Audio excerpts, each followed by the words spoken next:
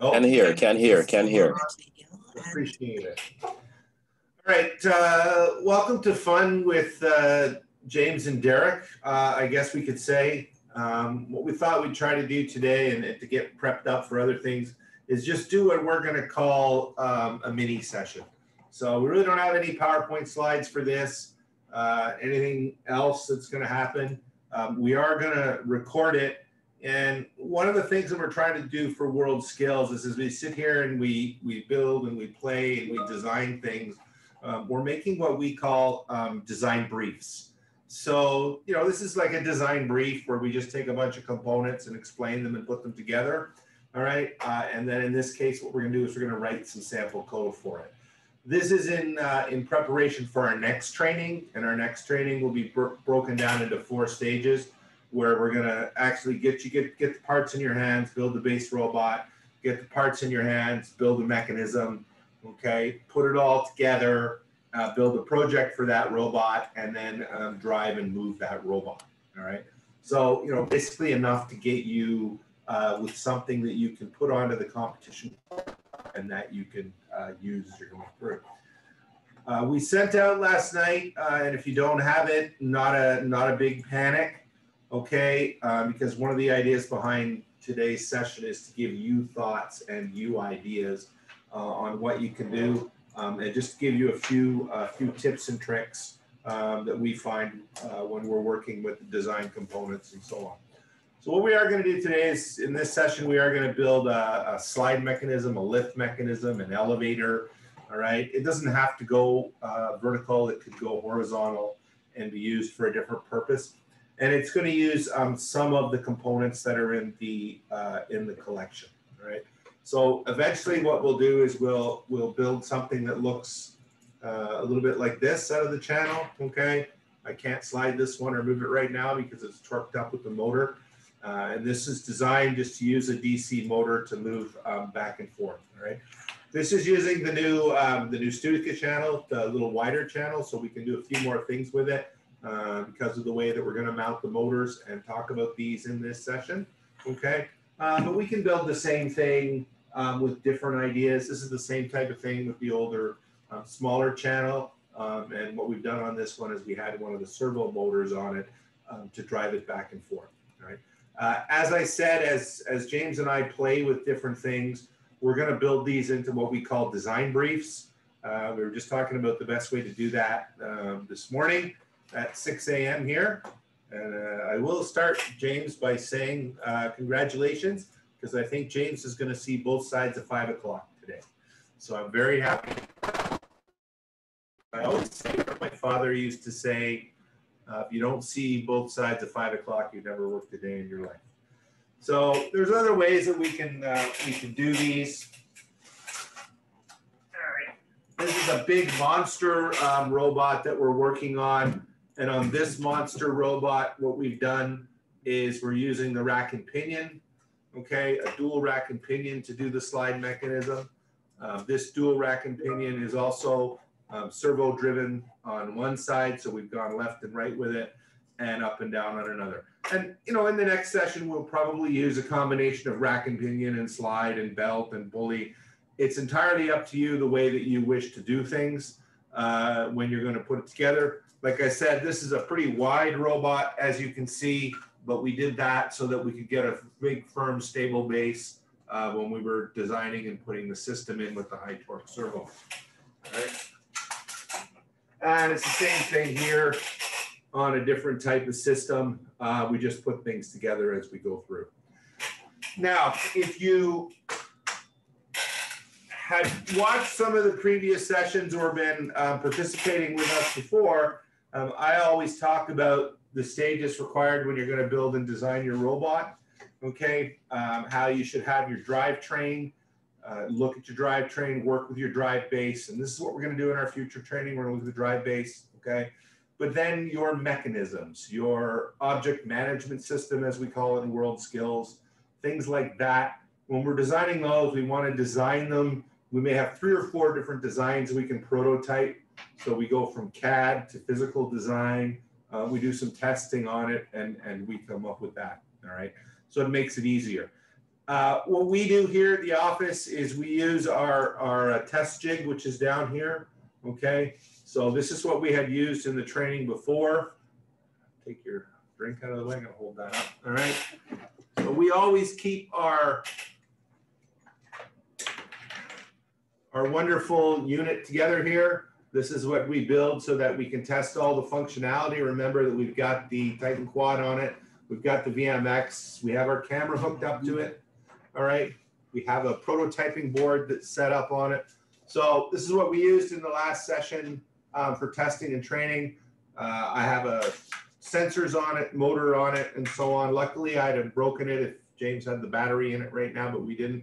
But what this also enables us to do, and we all have one here, we keep one on our desk, okay, is that when we're going to test our mechanisms, if we have our drive-based training, we're out moving it around, with our mechanisms, we can just quickly plug these in and wire them and test them using that test station, all right? So, you know, it's a great thing to have. It also, for us, is our spare set of components. So we have an extra Titan Quad and VMX running here, and then we would have one on our robot as well. It makes it easier for us to design and prototype as we go forward. All right, so let's start and talk a little bit about what we're going to build. Someone that by Frank to show how to open the 3D PDF.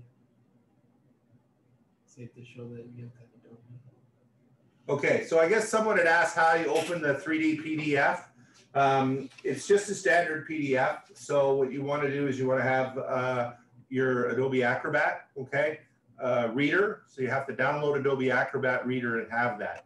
Now, because it is a 3D PDF, it must be trusted. So I actually have it open on my screen here. Let's just go back in.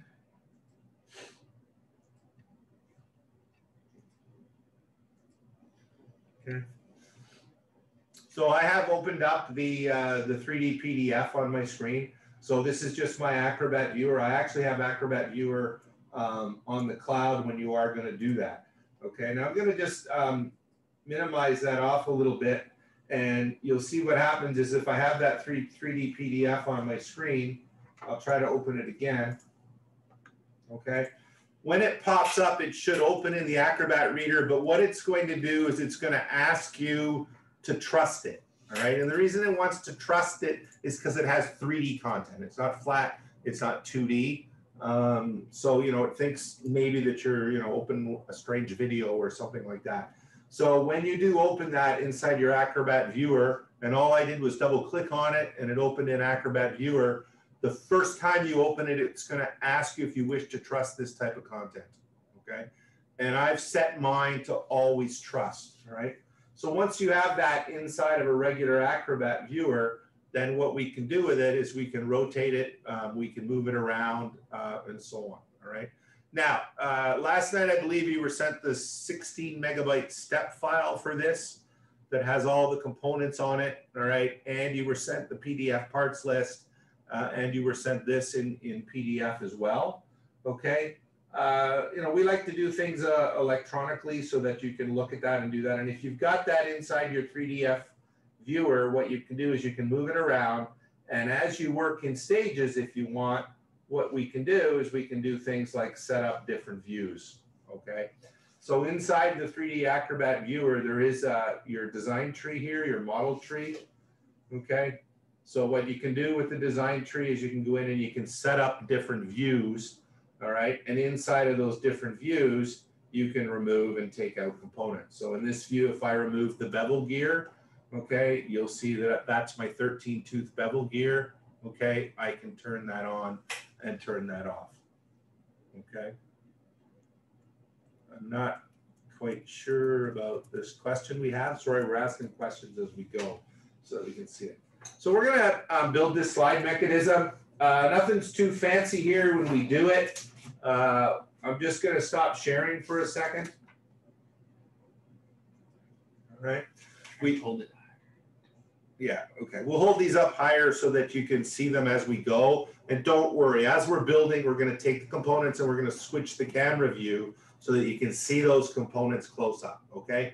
We're not building yet, I'm just talking still. That's all I'm doing, right? to show you how technical we are on it, when we sat down and put together our design for this, there it is, okay? So what I've got right there is a yellow piece of paper. Derek writes everything on yellow paper. These are the steps we were gonna go through. And what I would actually do with this is, as I was designing this, and I didn't bring it with me, is I would put this into my technical journal or my engineering notebook. So today's date, what we were gonna do, parts list, how I did it, how I put it together, because we're gonna document everything as we're going ahead, all right? So the first stage that we've got, and we're gonna start this, is we're gonna put together the motor mount bracket. So the first thing that we need to find, if we're gonna build this, is we need to find one Maverick DC motor, okay? So this is the Maverick DC motor. You're gonna need one of these to put together this assembly, all right? It's pretty easy. I don't think I need to tell you the parts list as we go forward with it, all right? And I'm not even sure if I put the DC motor on the required parts list, did I? I may have left it off by mistake, all right? So we're gonna take the DC motor, and what you also wanna find is you wanna find your motor mount plate. So James will take that motor mount plate, and he's gonna put that over. So we have the motor mount plate, okay? So the motor mount plate part number is there, all right? That's gonna be 76140. And that motor mount plate, okay, we're gonna put that on the motors. And what it's designed to do is it's designed to allow you to put the motor inside of a piece of channel, right? So you're gonna see that as we do it. It's very strong and it mounts different motors. So you're gonna need your motor mount plate. You are gonna need your 13-tooth bevel gear. I'll take that one off the motor that I've got. So we're gonna need that 13-tooth bevel gear. Now, when you get your bevel gears, they're gonna come in a package, and most of your gears are like that. They're gonna come in two separate little bags, and you're gonna get your gears, and inside of your gears, you will get a little bag of set screws, right? So the set screws are not put inside of the gears already. So be very, very careful when you open those, because you'll have a very, very small bag. And I'm just going to grab one here. All right. So inside of each bag that your parts come in, there's going to be a separate bag with your set screws in it. Okay. We give them extra set screws. I think there's a lot. Yeah, and some of these, when you get them, they come with extra set screws. Okay, in case you are going to lose them. So what I do right away, and I deal with a lot of high school students, okay, is if I'm the teacher and I'm doing this, I take out all the gears and put all the set screws in ahead of time, and then I put them back in, all right? That way I know they were there, because I know the way people are. It's like Christmas when they open stuff, all right? They just pull it out, and all of a sudden this little bag of set screws goes somewhere, and you don't have them. So you're gonna have to make sure that you've got your gear, and you're gonna put your set screw in your gear. I'll get James to hold that up there, and you're ready to go. Okay, all right. The last thing that we need in order to just put the motor mount together is we need some M3 by 10 millimeter button head screws. Okay, so you want to find your M3 by 10 millimeter button head screws is what you want to do. Okay. And this will begin that whole assembly when we are going to do it. And there'll be a couple of little tips and tricks that you can see as you go forward, right? So I'm going to go back here and share my screen again.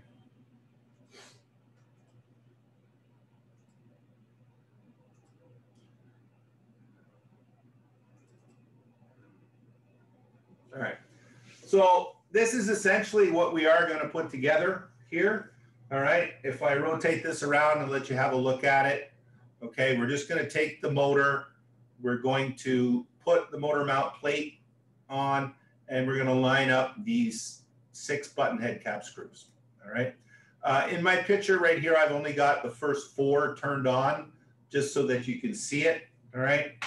If you look at the motor mount, there's going to be 2 holes in the top of the motor mount, all right? Okay, right here, okay? these are what are going to go to the top of the DC motor. And when I mean the top of the DC motor for you, it's probably going to be as close to the one as having the red wire up. And I'll show you a picture in a minute. All right. You're going to use 6 button-headed cap screws to put this together. And what you're going to do is you're not going to tighten them. So just give me a second and I'll show you the whole assembly as we go in. I know, I'm getting it ready. All right, and we'll go from there. So we get those parts together, and I'll just stop sharing the screen.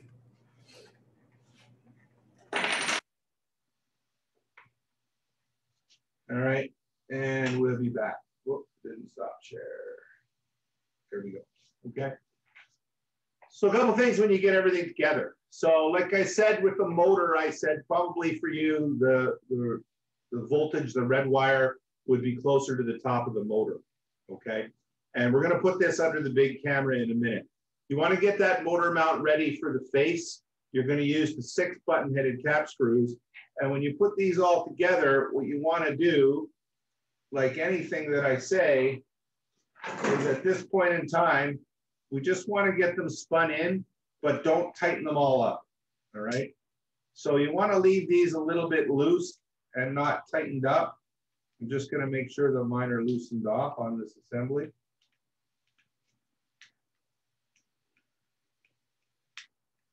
Right?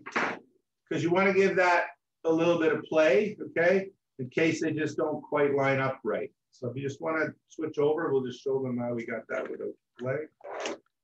And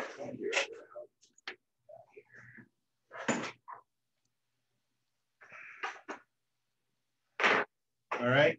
So, and then what we want to do with this is when we go to tighten it, if you remember from my last session, we talked about tightening the corners first, okay? So that we don't get any undue torsion on here. So what James is going to do is he's going to tighten the one corner, and he's going to go to the opposite corner, okay? And he's going to go back over, and he's going to go back over, and he's just going to tighten up all 6. All right, just to make sure that everything is all lined up with that, okay? All right, and if you look at that from your assembly standpoint, okay, with that, if we take a look at the motor, you're gonna have, like I said, the 2 holes on the side, you can see them there, are gonna be at the top of the motor, all right? So that you can mount that then inside of the channel, right? The next thing to do with this would be to take your 13-tooth bevel gear. I might as well just hand it to James. All right. And he's going to slide that 13-tooth bevel gear on there. He's going to put it roughly at a position, because remember later on we're going to have to adjust and mesh the gears. Note that the bevel gear is a D shaft, so it only goes on one way. Yeah. So the D shaft will slide on the D shaft of the motor. Okay. Should be a pretty good tolerance that's going to be on there.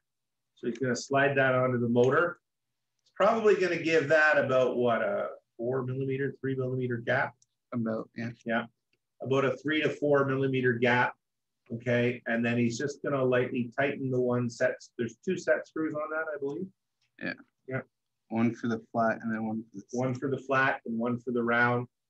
And like I said, we may need to get access to these later so that we can do a little bit of adjustment. But from trial and error, we figure about 3 or 4 millimeters works well, okay, when you are going to do the assembly. Put the bevel gear on. All right. Okay. So that's it. So that's good to go. We've got our motor assembly done. Like I said, we break everything down, individual assemblies. So you should be good to go if you guys can get that all assembled. So I'll give everybody a few minutes to get all caught up. Okay, and then we'll be ready to go. I wasn't going to take it up. Okay. I'm going to show you first. We'll switch it over. Okay. I'm going to do this one. Yes. All right. We'll just give you a couple of seconds to look at that.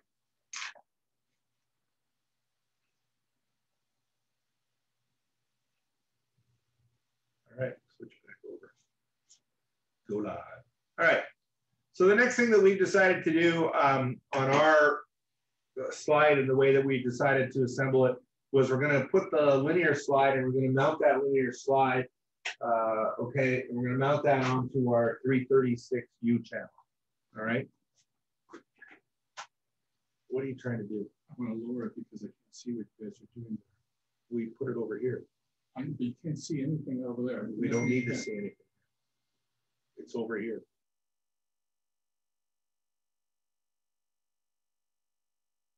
Take the linear slide out. Now your linear slides that you get in your package, they're going to come in a 250 millimeter length.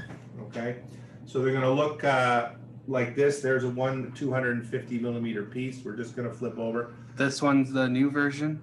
Okay. So your version should have red end stops. This one just has a clear end stop. So if we hold up the one that you should have, it'll look like this. And we'll have a nice slide. Right. Okay. Now, just a couple things about the linear slides to talk about them is some of them stay inside of packaging for a little bit. So when they stay inside of packaging, when you see them, right, as you slide that linear slide, you may feel it to be a little bit rough. All right. So what happens with these sometimes is the packing grease gets jammed up inside of the bearings that are inside the slide mechanism. Okay. That's mounted onto the rail. So what you want to do with these is you want to clean them out. You can do that with any grease-based solvent. All right. I'm just going to squirt it in there so that it gets the sticky grease out from the balls if you find that they're like that. And some are going to slide a little bit different as you go through and work on it. Okay. Once you do that, then what you want to do is you want to re-grease your linear slide. All right. So you can use a regular oil on that if you want. I use something called Waylube 68, which is specific lube for ways. Okay, it's a little bit thicker, but you're just going to have to make sure that your slides can get properly greased. You know, you're not going to put that much pressure on these. We're not lifting a lot of weight, so it's not really that much of a super big deal. I would suggest that the end pieces here, and this one, as James said, had the clear ones on. What you want to make sure is that if you're going to remove these, you want to put them back in. Or if you do remove them, take a socket-headed cap screw. So I'm going to take a socket-headed cap screw. I'm going to put it on the end, all right? And then thread a nut. Okay, onto the end of this for now. And the reason is that this slide cannot come off the rail mount. If this slide comes off the end of that rail mount, you are going to have very, very small ball bearings all over your table and your floor, and the slide is then no good. All right. So you got to be very, very careful because we pre-mount these, okay, onto the slide mechanism before they're shipped to you, and that's why those end caps are there. So you may have either the red end caps like James showed. We'll switch back over. All right, and that's to keep that slide mechanism from coming off the slide. And this is what I did with this one to keep it, was I put an M3 by 10 in there, and I just put a cap nut on the end of it. Okay, so I've still got the gap in there, but if I pull that little clear plastic tab out, because maybe I want to use that mounting hole, I want to make sure that slide does not come off. And do not trust yourself, because you'll think that you're going to mount this and it's not going to come off the end with the hard stop, and you'll move it like this and it'll slide right off the end. Okay, so this can be a real problem when you're going to work through it. All right. So what we are going to do is we're going to use these are 10s or 12s that we put in here. 10. These are 10s. We're going to use 4 M3 by 10, and we'll show you a better picture in a second. And as we talked about before in our session, in your kit, you have both KEP nuts, okay, and you have nylock nuts, all right? And remember that I said before that we use our nylock nuts for final assembly when we don't need to quickly reassemble or disassemble anything because those nuts have that nylon on them that locks on the thread. But if you're prototyping and you know you're going to assemble and disassemble, you want to use your KEP nut. So for those of you that haven't opened your packages, your KEP nut is the one that has the little grip on it, okay? That's like a little mini washer that bites into the aluminum channel, all right, to give it some grip. But these are also easy for you to put things together, right? As opposed to the nylock.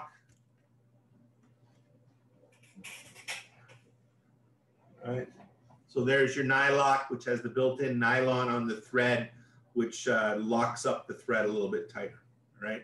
The thing about nylock nuts is they can be used maybe 3 or 4 times, okay? And then they're no good anymore because they'll just spin back off.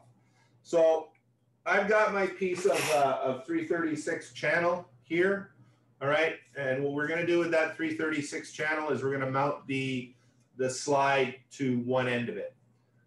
When you do that, the top hole at the top of this, okay, and I'll get him to show this again in a minute, we're gonna mount the slide up the center so that it's about halfway between that top hole.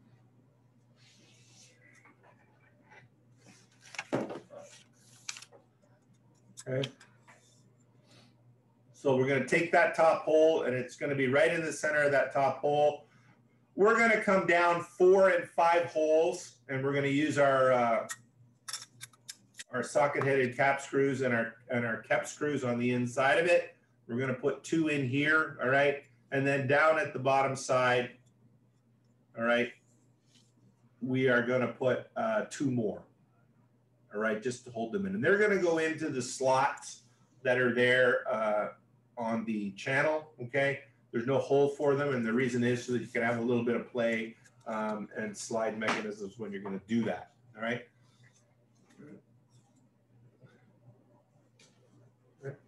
So I'll give you a chance to put that slide on. All right, I'm going to do mine, and then what we'll do is we'll put it back on the other camera. Just remember that you're going to line it up on the top of the 336 channel. We've gone down 5 holes and we're going to put 2 screws in. And then on the bottom ones, we actually go 1 hole up and 2 holes up. All right. And we're going to leave that a little bit loose. And then what we're going to do is we're going to give it some play and slide that. So I'm going to do mine. I'm going to put 4 in. All right. I'm just going to take this one off and put another one on. All right. And just don't over torque. That's what we tell people. So I'll do mine. Okay. Let me just take this one off and I'll get you to do it.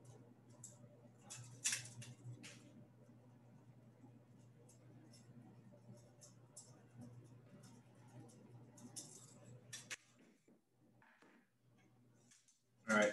So I'm going to pass this over to James and I'm going to get him to do it. The one that we've got on here, we've already mounted an inside U bracket to, just because we were playing around. So I'm going to give James, how many more do you need? 3 more screws. There's 1. Whoops.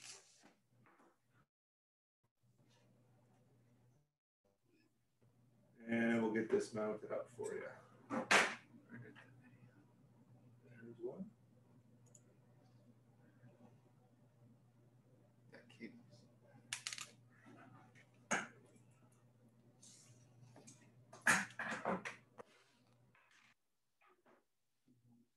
I'll get it.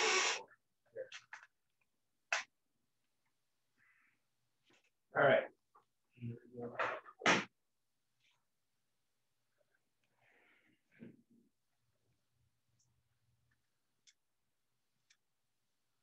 So it's just going to rough align that up on there so that you can see it. It's going to go right down the center of the channel.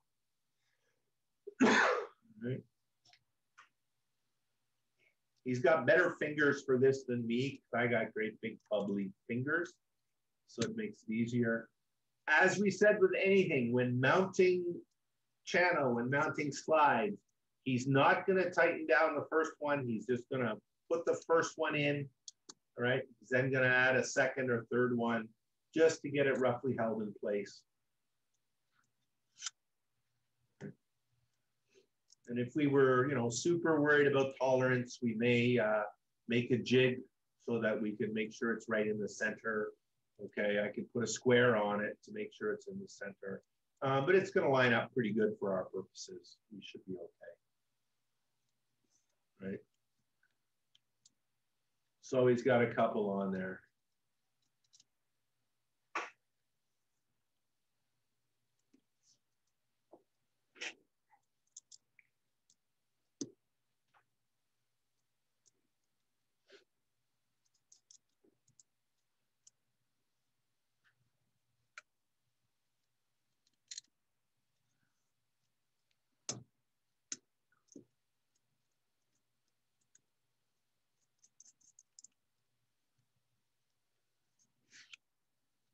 And once he's got that on there, he can tighten that up.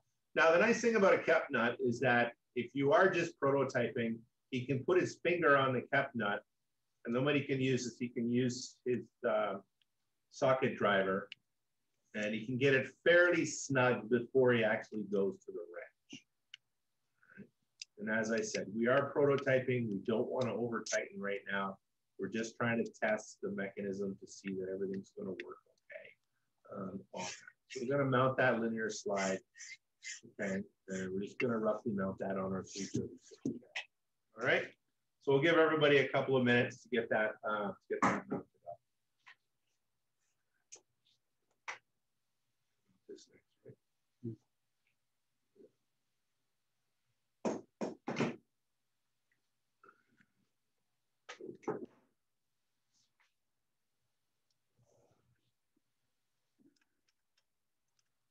We're taking ours apart and reassembling it as we go here, just to show you the different things that we're going to do with it. Okay, and you don't have to assemble it this way. This is just the way that that we sat down and decided that we would put everything together.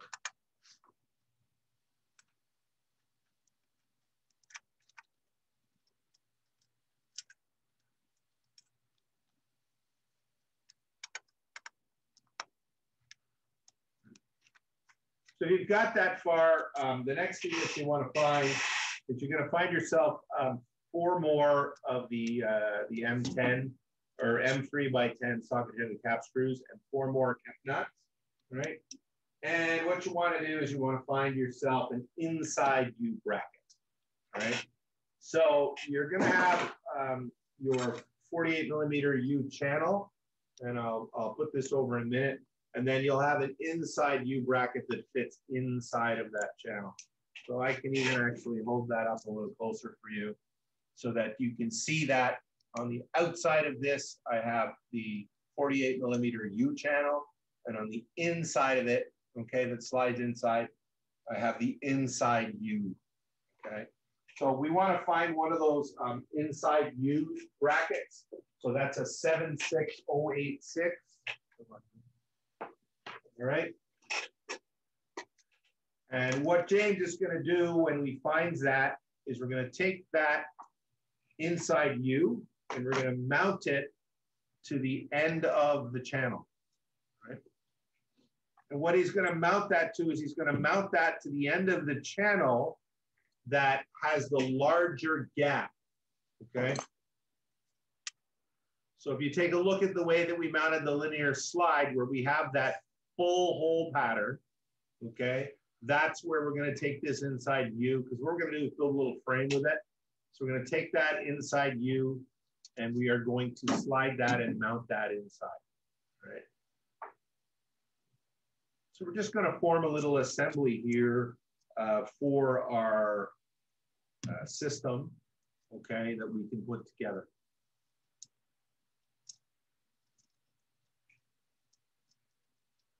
So we'll show you this whole picture up in a little bit of a section. What I'm going to do is I'll go back to the 3D PDF for you.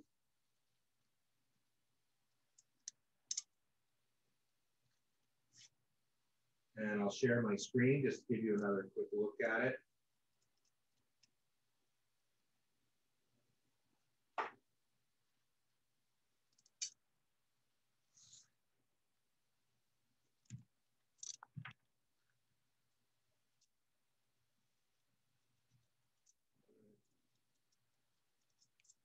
So at this point in time, what we're actually doing, okay, is we're going to set up for where we've mounted the motor here.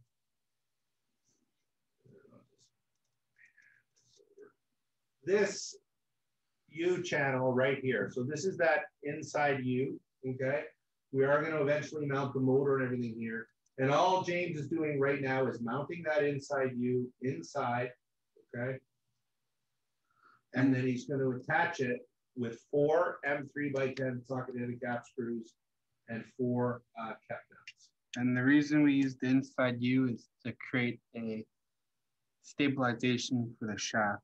Right? Yes, because eventually we're going to put that motor shaft in here, okay, so that we can see what's going to happen. So it's just going to come right in, and you'll see it's mounted on the top 2 holes, okay, right at the end of the channel there. Okay. So that's your inside U bracket that you've got there. Okay. So before I assemble the shaft, we take the other bevel gear, which is the 26 tooth, and we're going to attach a shaft adapter on the back. We're going to use 4 M3x10 button heads to here. There are 4 tapped holes on the shaft, and we're going to use those so we don't have to use kept nuts or nylock on the other side. Okay. So right now we're going to get to the next assembly, and James has the parts here. So the first thing that we need to find is we need to find the 6mm shaft hub. They come in a 4-pack, right? That's part number 76284. So you want to find one of those shaft hubs. Okay. So like I said, they come in a pack of 4. All right. There's one right there. We want to pull one of those out. Same thing with these. Remember that they're going to have set screws, okay? And you don't want to lose those little bags of set screws, because once you do that, you're going to be in a world of hurt. So 2 set screws in each one. You're then going to find your 26 tooth bevel gear, all right? And you should have those. They also, I believe, come in a pack of 2, all right, that you're going to have. So you need that a 26 tooth bevel gear. And I do apologize, but I just noticed, unless I have a different version of it, I forgot to put that on the parts list. Okay, so you do need to find that 26 tooth bevel gear, and you're going to use the button head screws to mount the shaft hub to the bevel gear. Same thing here. When you're going to mount that, do not put one on and tighten it up, okay? Because, you know, there's little tolerances in there. So thread them in, keep them loose, so that you can have a little bit of play before you mount everything together, right? So that you can see it. So he's going to do that on that assembly as he goes forward. At the same time, what he's got here is he's gone and he's found some flange bearings, okay? So he's found the flange bearing, the 6mm ID, 14mm OD flange bearings. He's gone and got those. He's got 2 flange bearings out, okay? So those are part number 76302. So you want to find your flange bearings. He's found himself some 1mm spacers, right? So he's gotten the 1mm spacers out. So you want to find your 1mm spacers, okay? Which is great. So that's 76305. He then has a pulley. So he's grabbed himself one of the 6mm timing pulleys. There's a 10 tooth. These come in a 2-pack. So 76232. And he's already put his set screw in his pulley. All right, so that he's got that. He's grabbed one of the 6mm by 96mm shafts. Okay. And he's grabbed himself one, in this case, shaft collar. All right. So that's the 76304, all right, shaft collars. Because we're going to build a little mini assembly out of this to mesh the 2 bevel gears together with the motor when we put the motor mount in on this head. All right. So I'll let you get all these parts together. So if you look at it, we've got the hub, all right. So we've got 1 6mm shaft hub. We have the 26 tooth bevel gear. We've mounted that. with the button heads, okay? We have 2 flange bearings, 3 spacers, 1 millimeter spacer, 1 shaft collar, and 1 10 millimeter, or 1 timing pulley, okay? That we've got there. So 10 to 6 millimeter timing pulley, right? So get that stuff together, and then we'll, what we'll do is we'll show him putting it together, and then we'll talk about it, and then we'll show it again, all right? So just give yourself a few minutes to get all those parts together. These 2 millimeters are a little bit.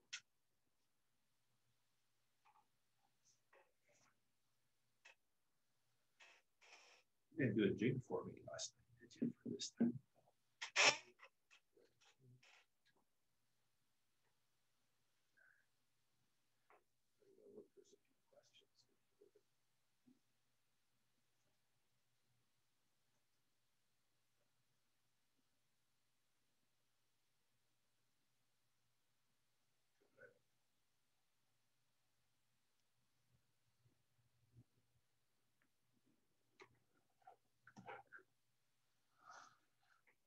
Okay, so first what we're gonna do is there are 2 holes here. So one on the main channel, then one on the back of the inside U channel. We're gonna place the 2 flange bearings. We're gonna work on a pressure system here. So let's move the motor out of the way.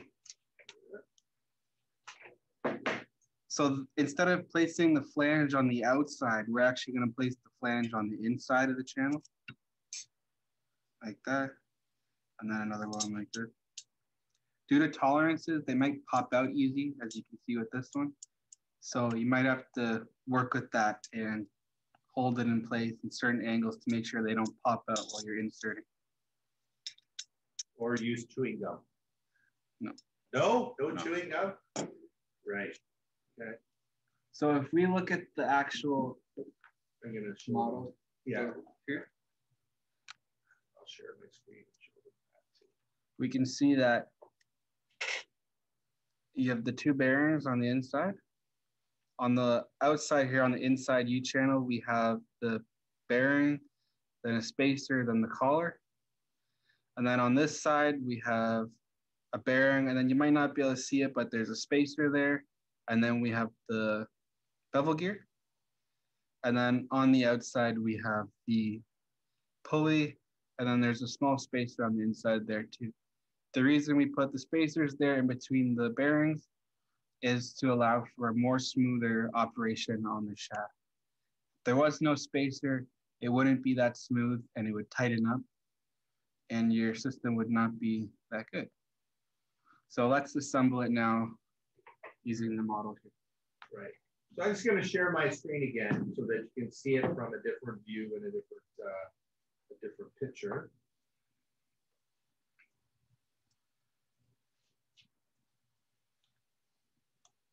All right.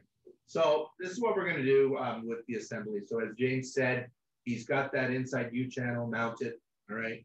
And he's just going to put together this section of the assembly here. So you can see it here. There's the flange bearing the shaft. Okay. And if I do look right there, right in here, you can see, okay, where the spacers go. So there's a spacer right there. There's a spacer right there, all right? So basically the easy way to put it is if I've got metal to metal, all right, I want to put a spacer there because I do not want that metal to metal friction, okay, tightening up. We want a nice smooth mechanism. You shouldn't hear anything when it rotates, okay?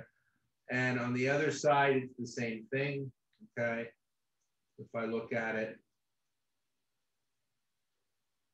right in here, okay, there's the shaft collar, okay?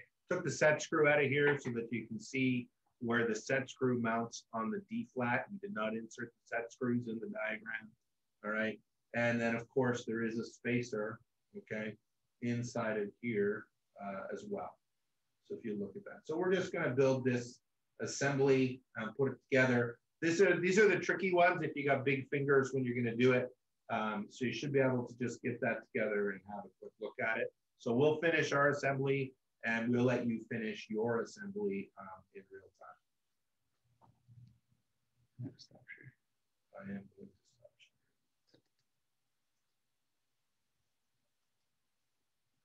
sharing. Okay. James decided to do this because I'm terrible at this. My fingers and the bearings go everywhere. It's just terrible. So what I'm going to do first is I'm going to attach the pulley to the shaft. I'm going to make sure that the shaft is flush with the end of the pulley. And then I also want to make sure that the flat of the shaft lines up with the set screw. And then I'm just going to tighten it in. Pull it out. And you'll see that now the pulley is attached to the set screw and on the shaft, and it won't move. Gonna insert the spacer like so. And then I can push the spacer into one of the bearings. Into the front here, not the inside U channel. I want to insert it into the actual channel.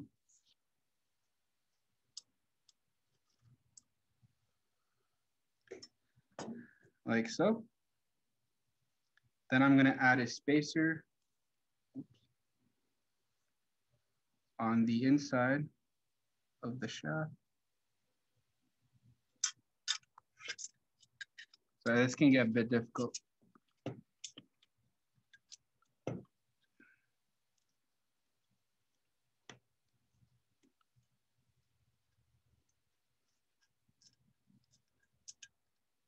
There we go. And then I'm going to add the bevel gear. You want to try and line up one of the set screws on the bevel gear with the flat of the shaft so that you can screw it in properly.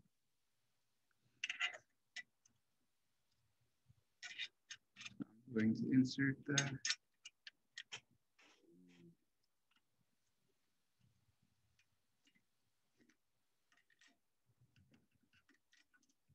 And the set screws are too far forward, so I have to take them out a bit.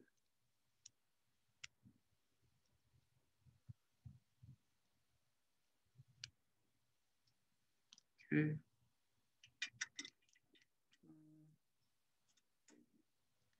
And then you don't have to screw in this right away because it'll make it harder to put the collar in at the end. Right. So you want to leave a little bit. You want to remember we said don't tighten everything up because you got to put the collar in, and then you're going to have to mesh your bevel gears in. Next thing is we're going to add the collar.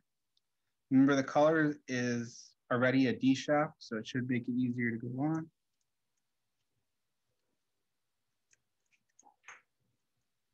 I'm going to slide it on. Then I'm also going to slide on a spacer. I'm going to slide it through the bearing at the end. Now everything should be somewhat attached. Here goes the bearing, see? Yeah. Once it's on, I'm not really that particular. So I'm going to now set the bevel gear as tight as I can. Make sure that at least one of the set screws are on the D shaft, as you can see here. I have this set screw and this set screw lined up, and you can see the flat of the D shaft. So I'm going to tighten that up.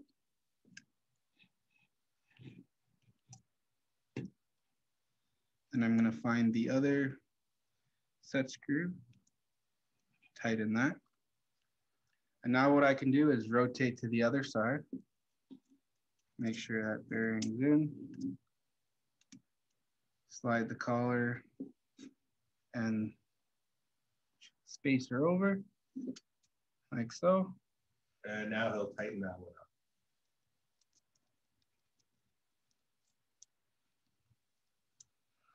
And voila, we have a finish.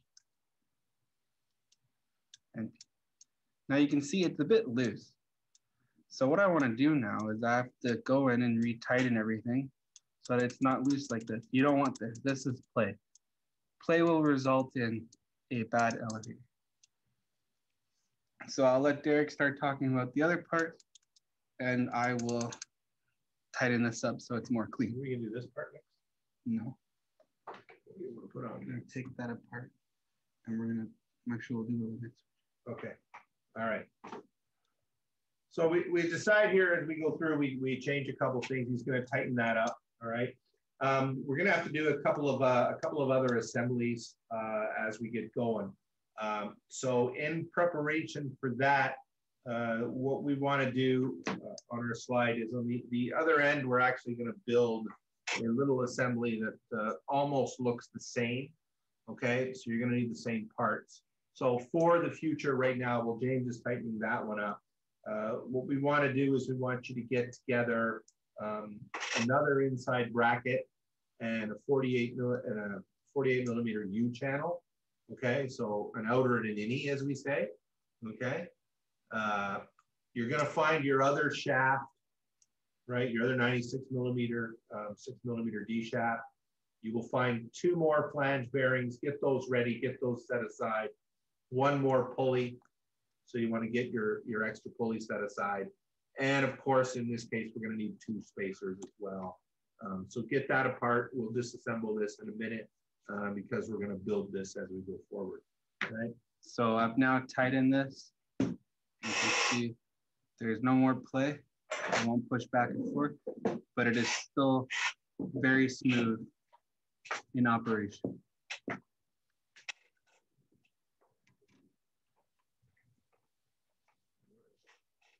Okay, you want to do the limit switches next? Yeah, well, the one limit switch we can do. We can do 1 limit switch and we'll talk about it. Okay. So what we've done on the slide that we've actually built here is there's a few ways that you can control movement on the slide. All right. So we are going to show you in the coding how to use the encoder counts on the motor, okay, to know where the positioning is with the slide if you want. But in this case, what we've decided to do is we've actually taken our limit switches, okay, and mounted them on. So at this point in time, we're gonna, if you can get your limit switches together, and we'll talk about this because you may not have capabilities right now to do the wiring for these limit switches, but we're just gonna show you how we put them on and we're gonna talk about them, okay? So if you don't get to the limit switch part right now, do not worry about that too much, all right? 1 limit switch mounts right on the channel at the top. The other limit switch, we're just gonna have to wait because that other assembly that I told you to get ready, okay, it has to mount on here first with a 96 millimeter plate, and then the limit switch goes on top. And that's just because that's where we decided to put the limit switch on the whole slide mechanism that was going forward, all right? So you get 4 limit switches, I believe, right? Inside of your collection. They will come with the spade connectors that you can wire and use, all right? And what we actually did for ours was we just took one of our included PWM cables because we know that one side of it we're gonna plug into the VMX or into the Titan, sorry, into the limit switch input on the Titan, all right? And on the other side, what we had done was we just cut that wire off, is what we did. We just decided to use these wires because we had a bunch of them. And we're going to put the spade connectors on, okay, to the limit switches. So James will put that on the other side. Yeah, so here you can see the limit switch, which is mounted to the channel. And then included with the limit switch are the connectors. And all we did was we took that cable, stripped it, added it to the connectors with the crimp, and they slide right on. Now, we didn't put a shrink tube over this. However, you probably should, as you don't want, just in case they touch the channel, as it's metal, it will conduct it, and you don't want that. Right, okay. So we're building a bunch of online materials for you. And one of the things in there is called electrical. So there's a section on mechanical, which just talks about how to build things in mechanical. And there's a section on electrical. One of the things we're doing in the electrical is we are going to give you wiring tips and tricks. So we're going to talk about different tools you can use, shrink wrapping, okay, grounding issues, and so on for each one of those. So like I said, all we did to make this simple was we grabbed those PWM cables from the cable kit that comes with it. We had cut off one of the ends and stripped it, and we used the spade connectors. We happen to have a wonderful, fine, fancy crimper, okay, for doing these particular types of connectors here. Best $25 US we ever spent, I think. But you can use a pair of pliers. You can use an old-fashioned crimper to put those on. As James said, the thing is you want to make sure these connections are good, okay? Because rule number one in robotics is the majority of issues that you have are from faults in wiring, okay? Shorts and grounding faults, okay? All right, you want that back? We're gonna put them on. We got another limit switch. Okay, so we'll grab another limit switch, okay? And if he's getting that, I'll just talk about a few other things. Now, while I've got you here, there's a couple of other things that that you can do and you can keep aside. All right, and this is one of the little kits that I have put together. Okay, remember that when you get to competition, you are allowed to bring your toolbox with you. All right, with certain things. We also will bring items to the competition for you to use. Okay, as part of the shared workspace, the shared tool space. So, I mean, as an example, I always have one of these with me. We got earplugs in here for safety. So, you know, what this is for me is when I do any wire connections, I put ferrule connectors on everything. So I have a ferrule wiring kit here, right? And the ferrules are simply the little round connectors. So we'll just take a little bit of time here and we'll talk about wiring, right? So these are the type of connectors, and I'm just going to switch over to the other camera here, right? So we can see it. So we'll use this ferrule connector, and any wires that we're going to put into screw terminals, right? We're going to crimp a ferrule on here, and then we're going to shrink wrap that. So, you know, these are the little types of things that we want to make sure so that our wiring is good, so that we don't get any frayed wiring or so on. So I just wanted to show you that. And as I said, when we do the electrical sections of this, we're going to talk about different crimping, different types. We'll talk about the power poles and everything else for you as I'm making it. Okay? All right. You gonna do it? Cut the wire. So you got one. That one? It's a monster. Where's that wire? Okay. So we're going to do a limit switch. Why not?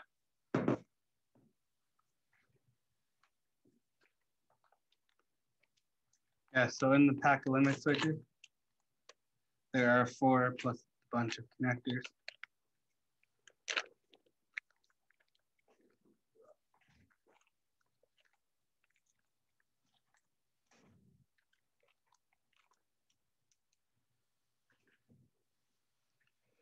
So included in the collection is 2 pair, well, there's a couple of these servo 3-pin cables with a female to female end. I'm gonna cut one of the ends off.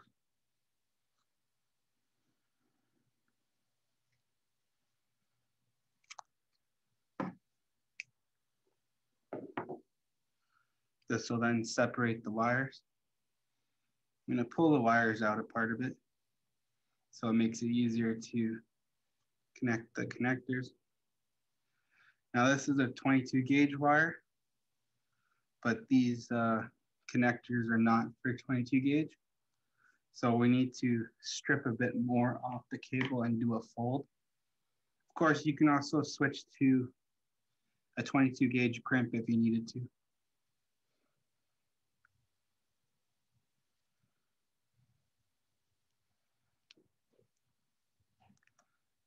So I'm just going to strip off all the ends.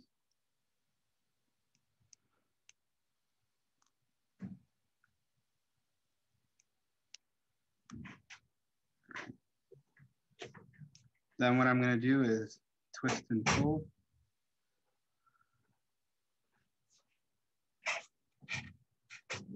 And twist again. This will give me the thicker wire so that it works better inside the crimp.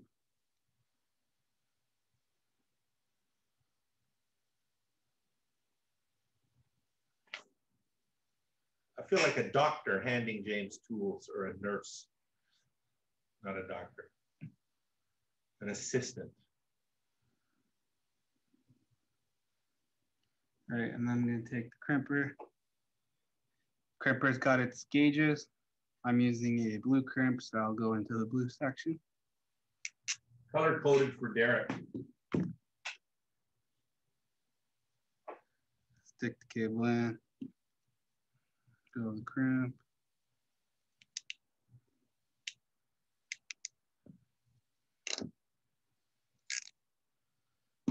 And I have a good connection. Do the same for the rest. Here. I'll go to blue.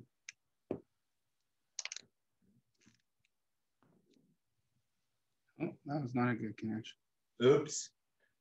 Yeah, it's because we're going from the 22 gauge, like I said, to the not 22 gauge crimps. So.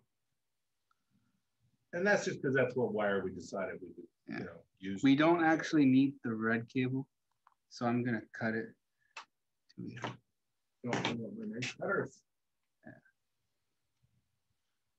As the middle pin's not connected on the tighten limit switch, I'm gonna use this one. I'm gonna fold it over an extra time just to make it that much thicker.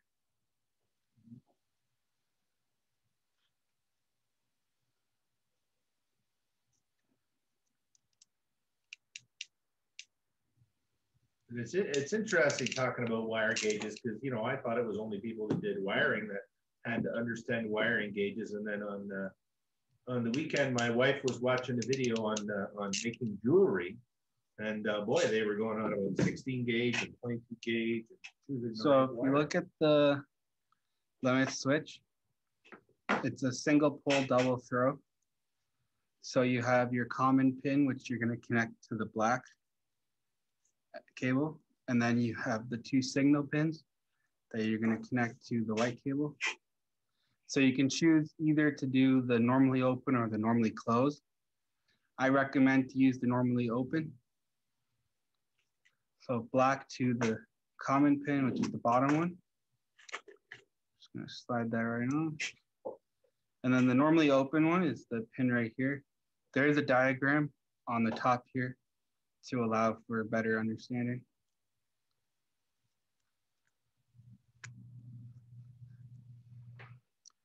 And then if you want to pass the trainer.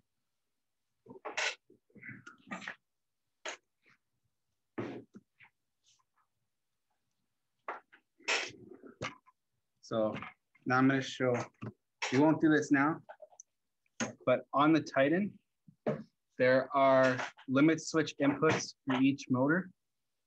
So there's a high and a low. So you would plug the other end of the cable directly into the Titan. You can see there's a pin out here on each side and middle to show you which way is which way. We want the black cable to ground and the white cable to signal. So I'm going to plug it into, let's go with the lower limit switch here. Just like that. So now what will happen is that when this gets hit, it'll trigger an interrupt inside the Titan, which will tell the Titan not to move the motor in that direction, which means you don't have to do any coding yourself. It's all done for you. And that's what makes it so nice. I'm gonna take this out.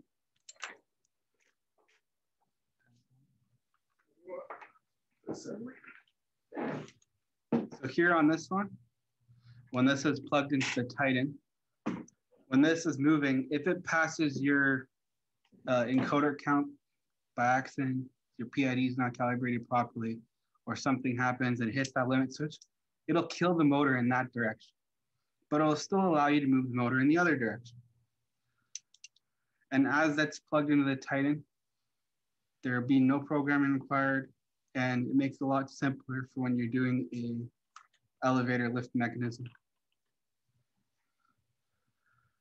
All right, it's just a little talk about the limit switches. Like we said, you may not get them on to your, we're going to just show you because you may not have them wired up or anything, but they're on the diagram through there. We just want to talk about the inputs and how they work for you and so on going forward on the elevator. Okay, we are going to put this limit switch on first though, Okay, before we move on.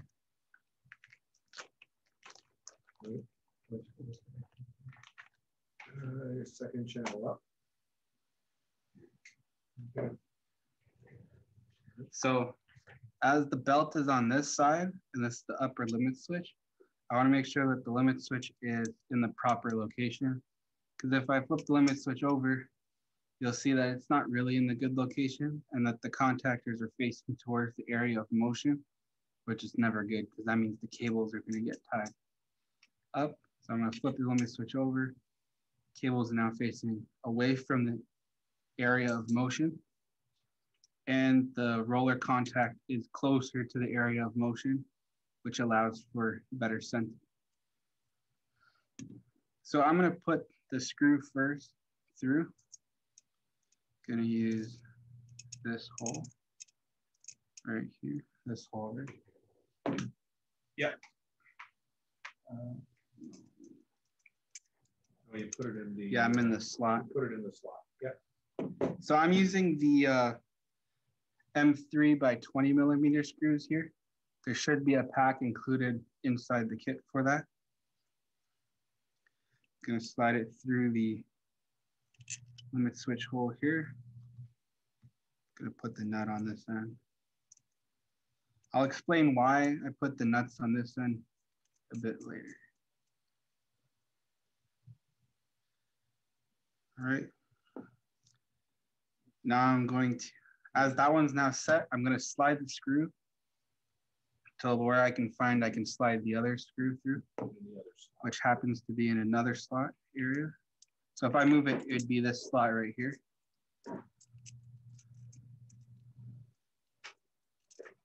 And that's why we have slots in the channel, is to allow for you to slide stuff around and find a good mounting orientation.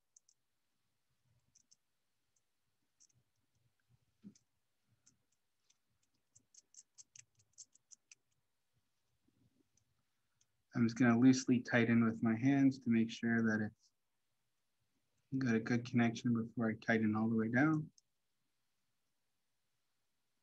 All right. And now I'm going to screw it down using the screwdriver.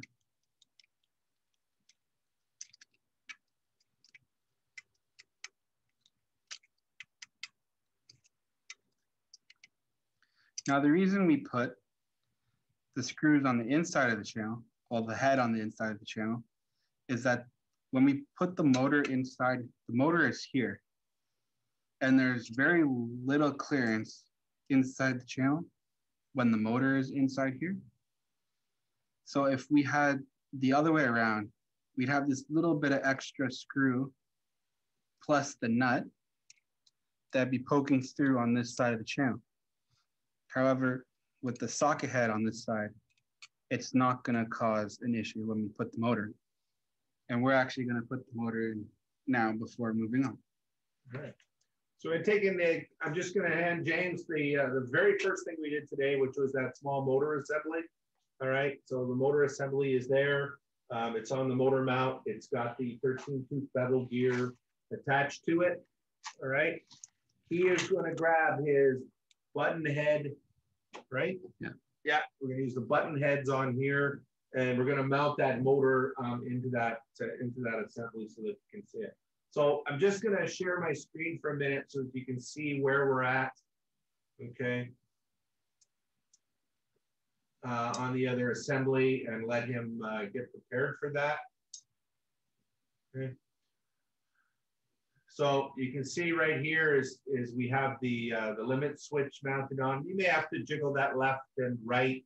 Okay, we stuck them on there. You'll notice we did not put the screws through on the assembly diagram, and that's just because of the way that you're going to mount that limit switch. Now, we decided that we would build this because we're just prototyping complete. We're only using components that are included in the collection to do this. You may, and in the past, we've shown you that we have 3D printed some little mounts with triggers on them, okay, for the limit switches. But we're not going to use them here. We're just going to mount the limit switches right to the channel. And this is what we want to do. And, you know, afterwards, if we decide that, you know, in testing our robot, that maybe something comes loose, you know, we may need to look at that and design a little bracket as we go through. All right. So what he's going to do now, and I'll just change this over to rotate, okay? Is actually going to take the motor and mount the motor in, okay? To do that, he'll slide that motor mount inside the 336 channel, and he'll just use the 12mm button head screws, okay, in order to fasten that in there, all right? He picked button head because it creates a low profile. Right. He wanted a low profile on the side down there, okay, so that you can see it. So, you know, it's entirely up to you the way that you want to put that. There you go. Okay. For you. So if we notice there's the 2 screws at the top here, or 2 holes at the top, this is going to sit mated with the bottom of the channel here. We're going to aim for the 2 holes at the top of the pattern right there. That's where these 2 holes line up with. There we go. Which are also the 2 holes right here on the top of the channel. So I'm going to stick it inside. It may be a bit tight, may not be, but don't feel scared to put a little pressure.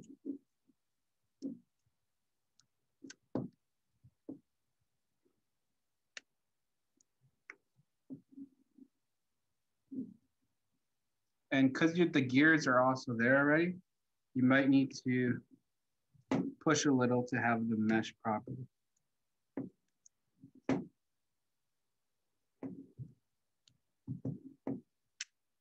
There we go, that's the click showing good mesh.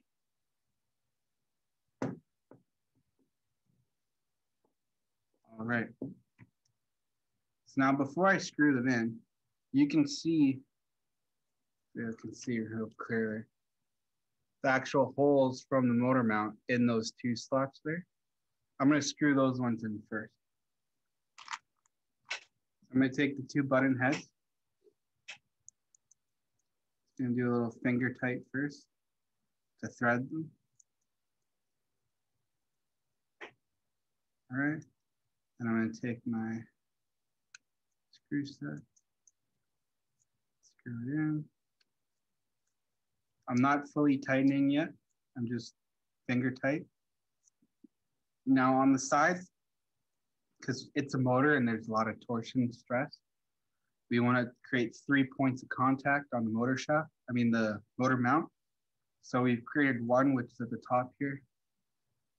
And then there's holes here on both sides that we're going to screw into to create that 3 points of contact to create a good hold of that motor. So I'm going to take 4 more screws and then screw them in. If you look, you'll easily see the threaded holes inside the channel. So you can see here, there's one in the middle slot hole, and then there's one at this top hole.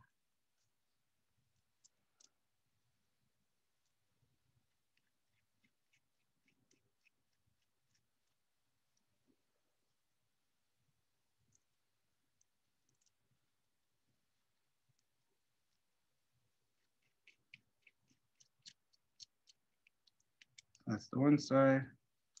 Now flip over and do the other side.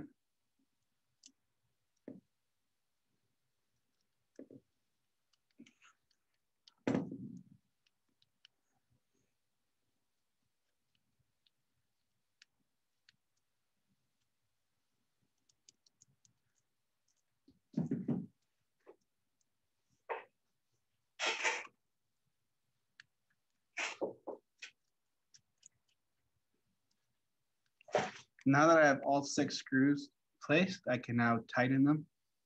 I always tighten the top first. And then I'll do one side on this side,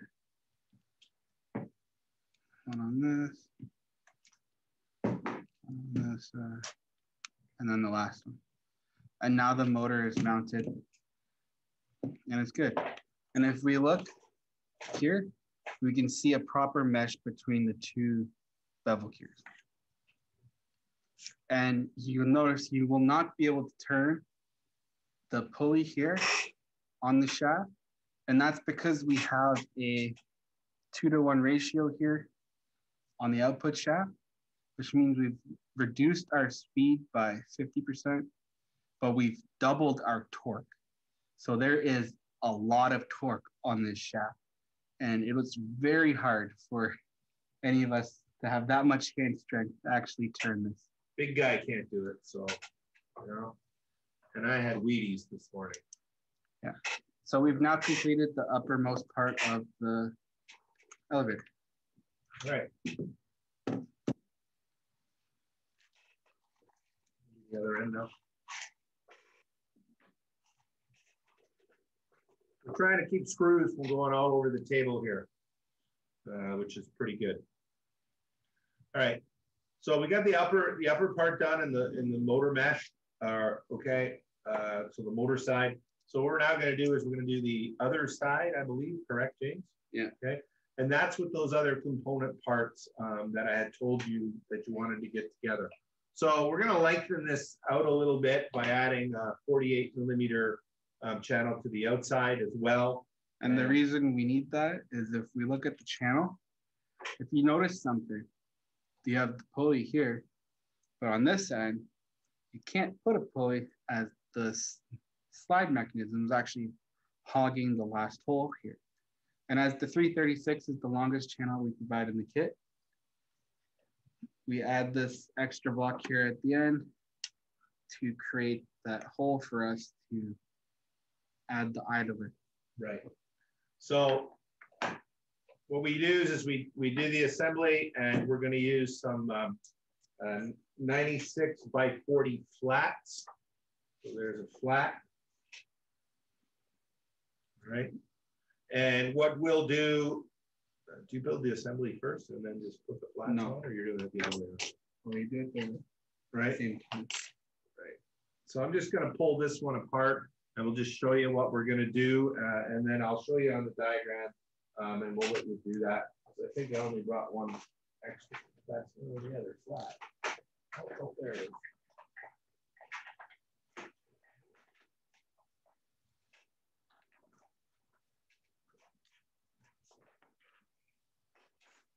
Now remember, we're not by no means saying that this is the best way to do this. This was just one that, you know, we were sitting and talking, and we came up with an idea to be able to do this. So what we're going to do now is we are going to transition over to the other side here. So I'm just going to use my navigation tools in my 3D PDF. All right, I'm going to pan over a little bit. All right, I don't have all the mouse clicks because I have some really weird mouse that nobody likes. Okay, so we're going to use look at the other side of this right now, and that's what James is doing. So at the other end of the 336 channel, we're going to add the small assembly, and we're going to build it. So he's going to do that in stages for you, but he's got a 48 channel that he's going to add to it. To do that, he's going to use the 96 by 40 flats. All right. Notice that he's got opposite points of contact here. Okay. Please remember that when he puts it on, he's going to finger tight, and then he's going to tighten from opposite corner to opposite corner. So here to here and here to here. Okay. So that we don't get any torsion when we're assembling any of the channels together. Right. And then he's going to work at this, and you're going to see that we're just going to basically build another, okay, small assembly to house the other axle, all right, down at the bottom of this. So if you look at it, there's the shaft, And in this case, the flange bearings are going to go on the opposite. So they're going to go from the outside. But take note as well, right there, I can see it. It's in the diagram. Okay, there is my little spacer that's put onto that shaft, you know, to separate the shaft collar from the flange bearing as it goes through. So we're just going to go and assemble the other side of this. All right, and then we'll almost have a complete mechanism. All right, I will stop sharing. Yeah. So before we place this on the channel, we're going to add the 96 flats to the bottom here first. So we actually need the 48 channel, the inside U channel, the two of these, and we're going to use M12 screws as we're going to be going through 3 pieces of channel at once, well, which is about 9 millimeters. So if you use the M10 or the M8 screws that are included, it won't work, as you will not be able to make contact with the nut. So first things first is you take the inside U channel and the 48 channel, and you're just gonna stick it in, boom. And you're gonna try and line up the holes the best you can. I like to go by the center hole. That's a good way to line them up. And it's pretty good lined up for me. All right. And then I'm gonna take one of the flats here, line it up as well. Take a screw, put it through one of the holes. As you can see, I have a screw thread on the other side there. And take a cap nut.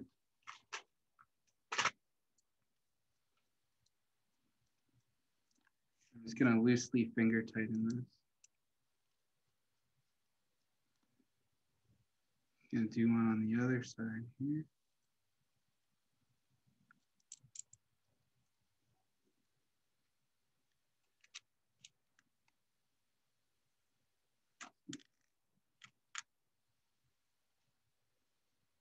This can get a bit tight by the quarters. Loosely tighten this one.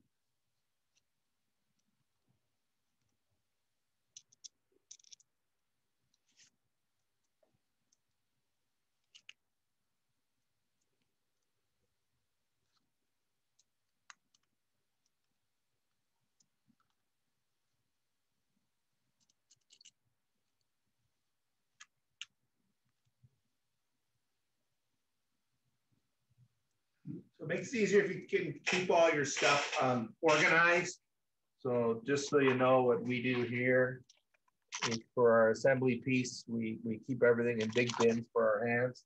So you want to make sure you got ready access to everything so you're not trying to dump stuff out of bags and so on.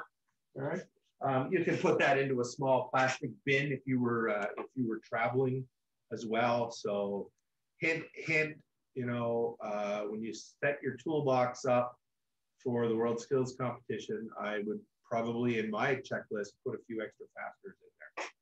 So, even though they'll be provided to you when you get there, it's nice not to have to go over and get them if you got some right there ready to go at your workstation. So now that we're done on the one side, we have to add the other side.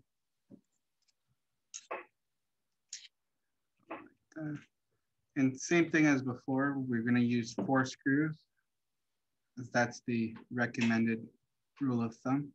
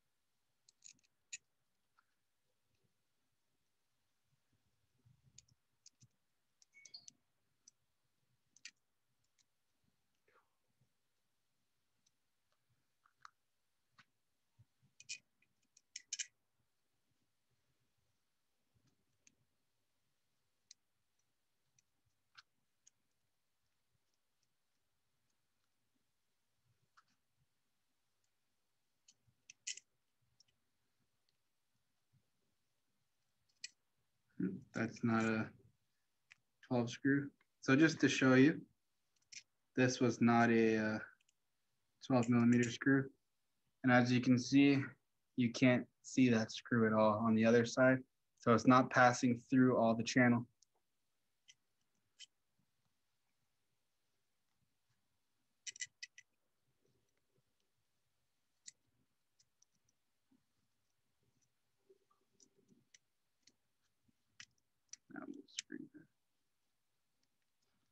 So right now we could take this and take the actual channel and then slide it on and screw it in. But before we do that, it might be easier to add the pulley system first. Right. And before we do that, it's 8:30. So let's give everybody, okay, we're going to attach it and then we'll give everybody a break. James is ready to go here. Yeah. So as before, we have a pulley that is attached to the shaft that is flush on the one end. We're going to add a 1 millimeter spacer. Be sure not to put the shaft through the holes where the screws are. You want the shaft to be through the holes where the 48 channel is and where the inside U channel is. The pulley goes on the side where the 48 channel is. So I'm going to put the bearing in, stick this through. And then going to take the other bearing, stick it on, stick it through the inside U channel. Going to place another 1 millimeter spacer. Then I have the shaft collar.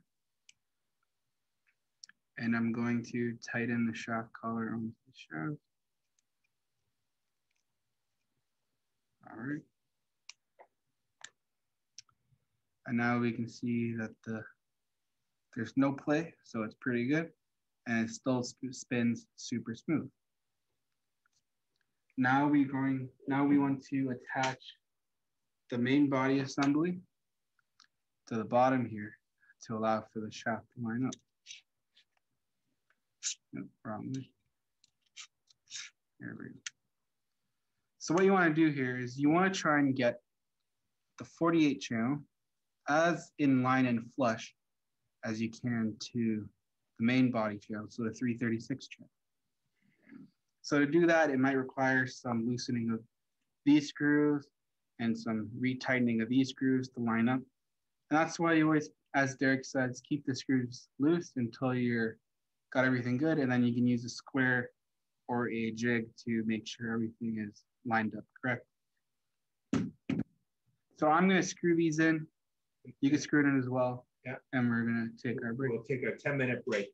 And as James said, we could use a jig, but James has laser eyes, so he can tell me that that's perfectly within tolerance anytime.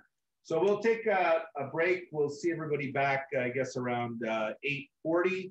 And we'll continue on, finish off the mechanism and talk about a few things. And then we'll look at how we would set this up in a project and how we would code that and finish off. All right.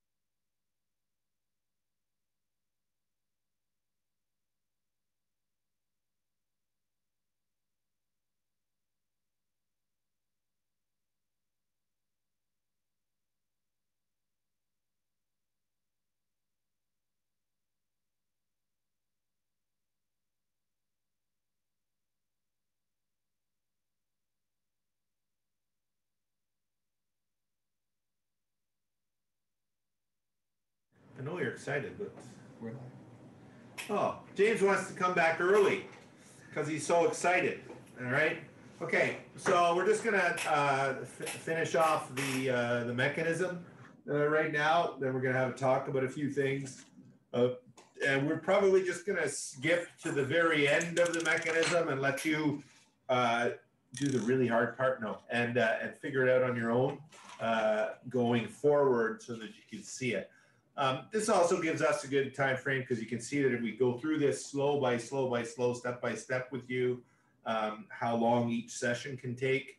So when I build a whole base robot, well, actually a base robot's probably easier to build than this, so that's fine. But it gives us a good time for the time frame. So we'll just finish off this this mechanism, and then we'll get into the coding section of it. Okay, so as you can see, the bottom shaft is now, bottom section is now completed.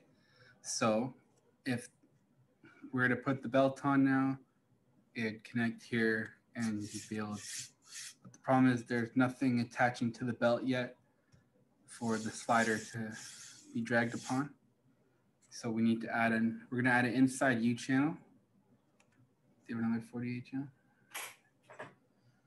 And then after we attach the inside U channel, we're going to attach an outside 48 channel to, and the 48 channel will attach to whatever your object management system will be or whatever you want to add to it. Right. And now remember that this is a single elevator. So a lot of times we do a dual elevator. I know when we do the full robot, you'll get a dual elevator, so you'll have some additional support. All right, but I want you to remember that this is just building a mechanism. So the idea behind this is to give you an idea. So yes, I understand there can be undue stresses and torsion and so on the mount, but like I said, our goal here was to just build a quick mechanism, just to show you how things mount together when you're going to go forward. So we are going to mount that inside U on the linear slide. Okay, we're going to put it right onto the linear slide.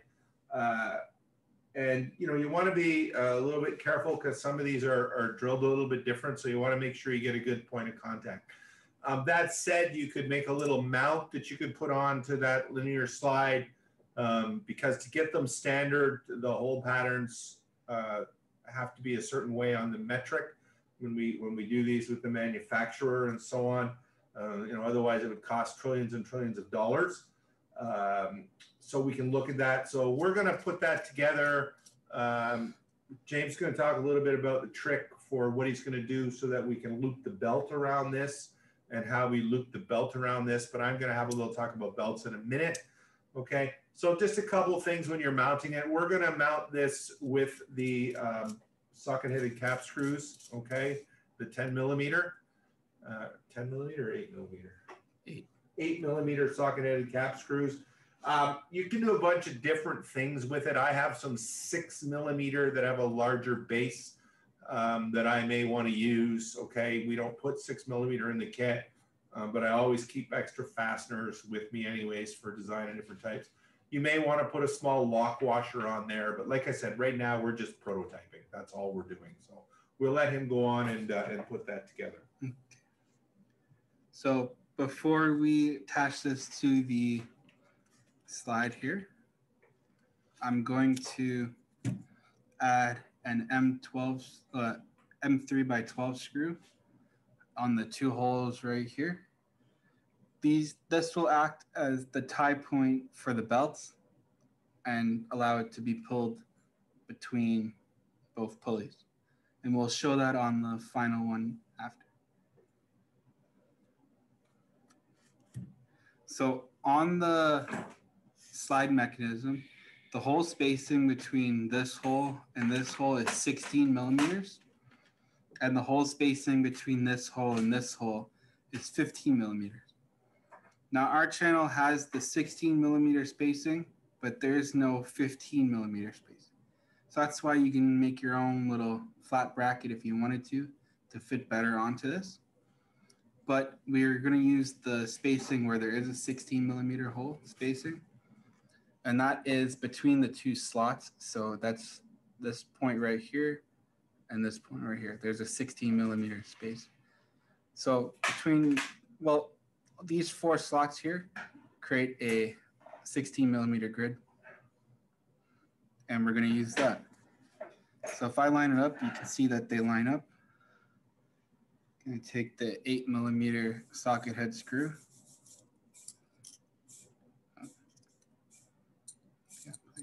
Side first.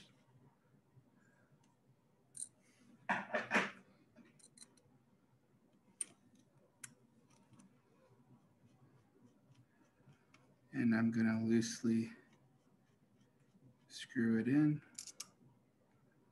And I'm going to add the other one.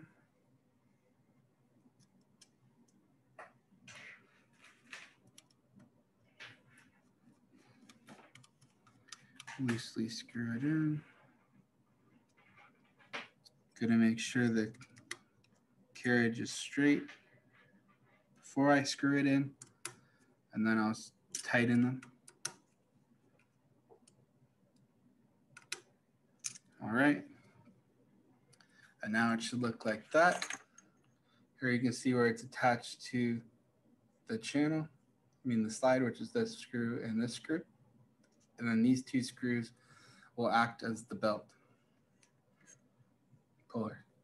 And you'll see now that I can slide this pretty good between the 2 points. And it's tight, it's not coming off. And then you can see if I flip over the area where the belt will be slided. All right. Okay, I'm going to take over. I'm going to talk a little bit about belts, okay, and the theory for the belt. So I'm going to slide my chair over where James was, and James is going to slide his chair over where I was. All right.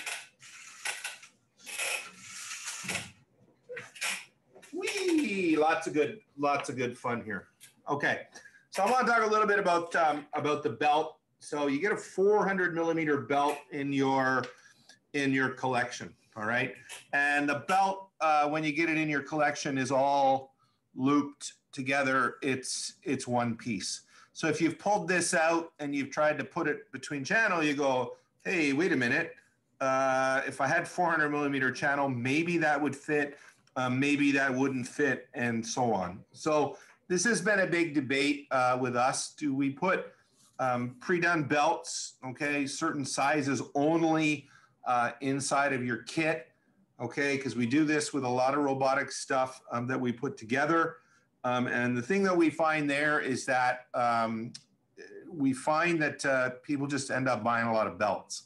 And I don't mind that, but I probably got in the size in the back 30 or 40 different sizes of belt, okay? So for prototyping and working, what you can do with that belt is you can cut it to length, okay? You can use a belt calculator depending upon the distances that you have to put that together. And the question is going to be is how do you put this together and do it? Now, what James is going to show you that he did when he did his belt is he actually took the belt and he's going to loop it around those M12 screws on each of the brackets this way, right? And then for him, what he did was he took tie straps and he put 3 tie straps on there to just hold it together, okay, so that it was temporary. Because remember, we're prototyping. This is not a finished robot. If I was going to make a finished real robot for use in industry, then I would get the right belt and put it there. But in Worldskills, we have to adapt and we have to change all the time, especially going forward, because you got to remember that you may have to change your mechanism based upon a change in the challenge going forward. So you'll notice what James is going to do is that piece, that socket-headed cap screw that's sticking out, that's threaded in, he's actually going to loop the belt around it, okay, like this as a holding point, right? And remember, it's mounted in the channel, and then he's going to tie strap the extra belt together here to hold that together. And you'll see with our mechanism as it goes, and it doesn't slip at all. there's a lot of different ways that you can do this. I had a little bracket here for belt that I had put together. It's the same thing. I looped this around, but instead of using tie straps here, all I've done is used, it's called super new glue. All right. So it's super glue. All right. This cost me $2.95 Canadian. So in real money, probably 50 cents US. All right. Big tube of glue. It's going to last forever. What I did with this piece of belt here was I was just running a test. I looped it back over so that you can see that there in a couple of sections. Put a little dab of super glue on that. I held that for 20 seconds. And I can tell you right now that I cannot break that, okay, this way. I could probably twist it and try to break it, but we're not putting enough stress on that, okay, to be able to control that. I've seen people take this and double it over, and they've actually put a little hole in here, and, you know, you could put a bolt through that. So you could put a socket-headed cap screw through that. You could put a cap nut through that, and you could hold it that way. You just got to be careful that it's not going to get into the mechanism when you're going to do it. Remember, we're not designing a continuous belt here. We're only going back and forth. So the joint is fine. And there's other ways you could bolt that joint, the belt, for instance, right into the U bracket. So you could put a bolt through that and bolt it right into the U bracket. I used glue. In a future session, what I'm going to do is show you how to put together and join a timing belt. This is a long section of timing belt, and we ripped this one apart last night. But just to show you, here I have a small piece of fabric. This is ripstop fabric, so I'm thinking of putting these together for everybody. What would I do with this is the same stuff I use if I rip my raincoat and I buy the little patch and I put it on. So it's a very, very tight, strong fabric that's put together. And all I can do with that fabric is I can butt the ends together and I can laminate two pieces. So this is one that James actually broke on me because I didn't even actually use any glue on this. I just used it as tape. But you can actually see that as I pull this, it takes a lot to pull that off with just that tape. But what you do with it is I'm going to cut these flat, put these in a jig, and I'm going to create a video to show you guys how to do this and laminate that over with the glue. And then the fabric tape, when it's cut, we put that over tape with that super glue, and we'll actually laminate that together, all right? And that way, when it's in the jig, what I'll get is I will get a continuous belt. So I'm gonna create a little video on make your own belts, I'm gonna call it, MYOB, and we're gonna make that available, you know, in the next month or so for everybody. We're gonna try it a few different ways just so that you can see how things can be put together. So I just wanted to talk a little bit about the belts and how they're going to go. And we could have prepped this. So I'll show you, we sand that a little bit here and here to get through the coating on the end of the rubber. And then when we laminate that over, it works really well. I've seen people do this with ribbon. I've seen people do this with laminated Kevlar, but we don't need to get to laminated Kevlar here, not for the weight loads that we're putting on our robots. So just a little tip and trick on that belt and how you can put those timing belts together. Whether it's going to be continuous or whether you're going to do it the way that we did it, because it's not continuous. All right. Slide back out of the way.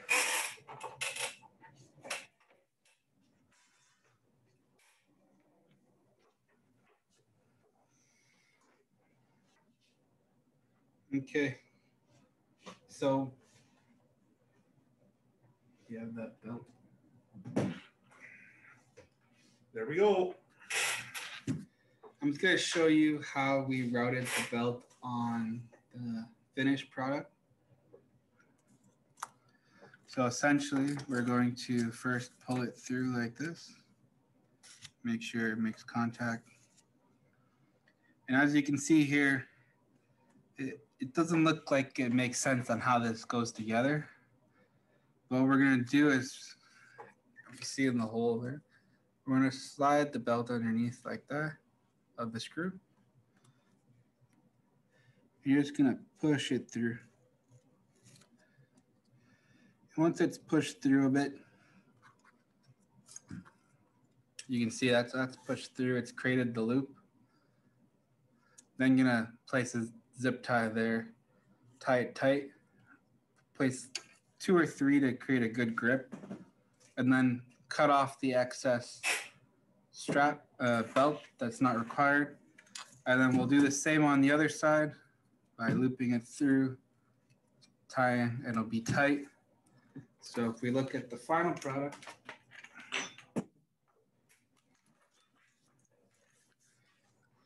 you can see there how there's 3 straps holding it together. As Derek says, this is probably not the most optimal solution. And also, if you also notice, because the carriage is right on the slider of the slide, what occurs is, if you look, the whole thing, the belt's actually being pinched down where this should be raised up a bit so that the belt can move freely.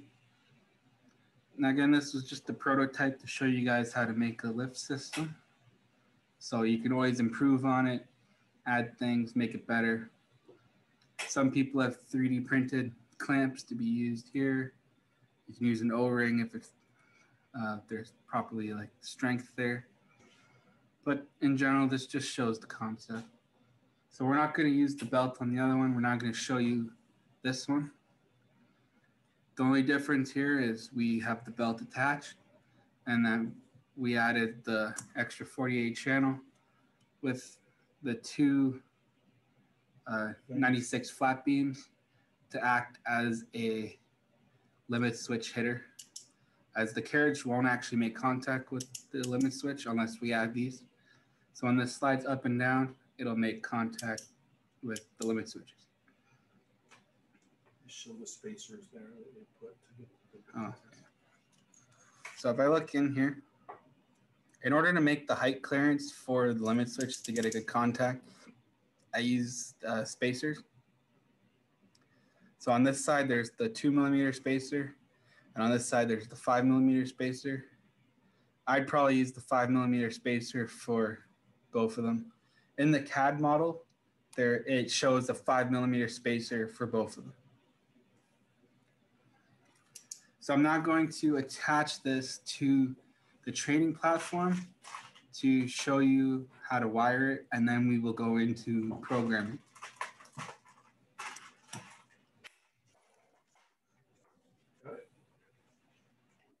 Right. So, like I said, rather than just keep everything in a big mumbo jumbo, okay, on the table, we use our little training platform that we built for everything. Okay, it allows us to test. It allows us to connect things. It allows us to make sure that our code is okay going forward. For you, if you're going to do this today, you're going to need to get these together. So you will need to have your VMX connected to your Titan. You're going to have to make sure, that's why we told you to have your battery and charger. One point, just for the future, when we send out a list and it says battery and charger, it's probably a pretty good assumption that if you want to code and move something, that you might want to plug the battery in and get it charged beforehand. So, you know, for future training and references, please keep batteries ready to go and set up and charged. It'll just make it easier when we're going to do this. All right. The training platform is wired up just like we did in one of our previous sessions. So he's good to go. He's connected it all. So he's got the CAN cable connecting the two together, right? He has his power in, all right, set up. And I don't think there's anything else you need to connect right now for this, right? Yeah, that one's wired for the motors and so on, but we're not using those motors as we're going and setting forward. All Okay. right. So as you see here, I have my bundles of cables that are connected to everything on there. So first things first is I'm going to plug the encoder cable from the motor in. I'm using motor 2, but that's the motor that we use for the training platform. So I'm going to pay attention to the pinout here to match the pinout on the Titan.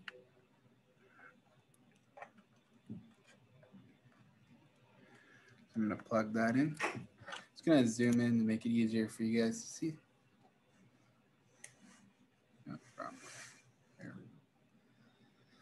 Next thing is I'm going to plug in the upper limit switch. So you'll see there's limit switch high and limit switch low. Make sure they're in the correct orientation. So ground's going to ground and signal's going to signal. All right. Then I'm going to plug in my lower limit switch in the port below it. Then I'm going to plug my motor into the M2 slot.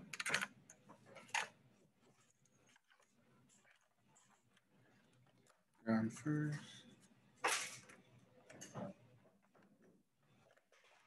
Okay, so now everything is plugged into the program.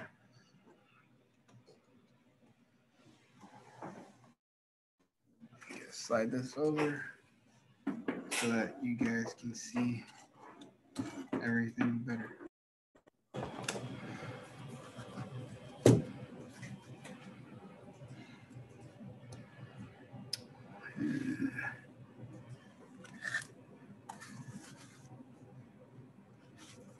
Just trying to find something to prop it up. There's a small channel or something I can use. Oh. Battery? Yeah. Battery war. Is it too big?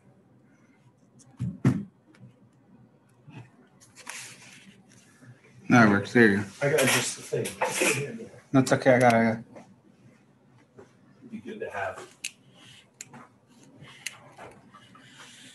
Okay. So here we can see the slide mechanism.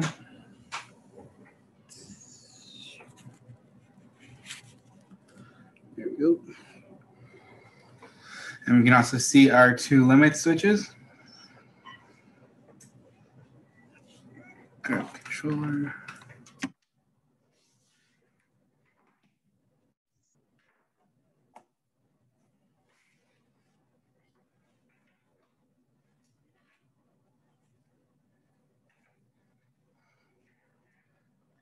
So before we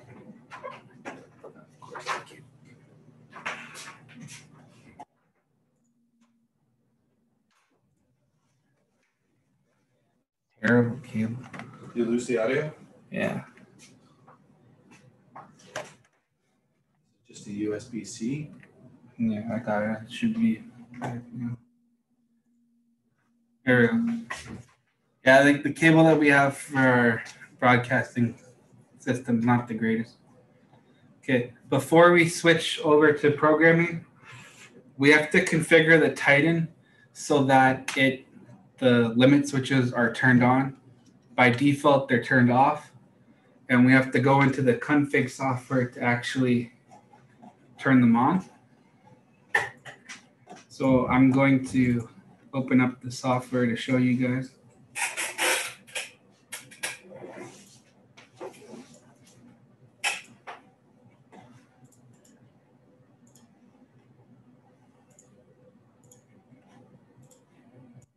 Okay, so we're going to use a USB-C cable that you should have included in your collection.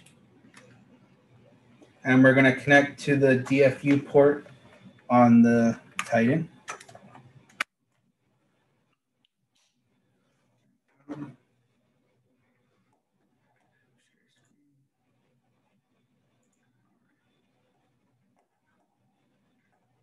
So if we see here, I'm using the config and update app to connect to the Titan. So if I hit connect, I'm connected. You can see my CAN ID and some other settings. So by default, the limit switches are off. And what you're going to do is you're just going to hit enable. So this will enable the low limit switch and the high limit switch. Currently, this enables all four of the motor limit switches at once.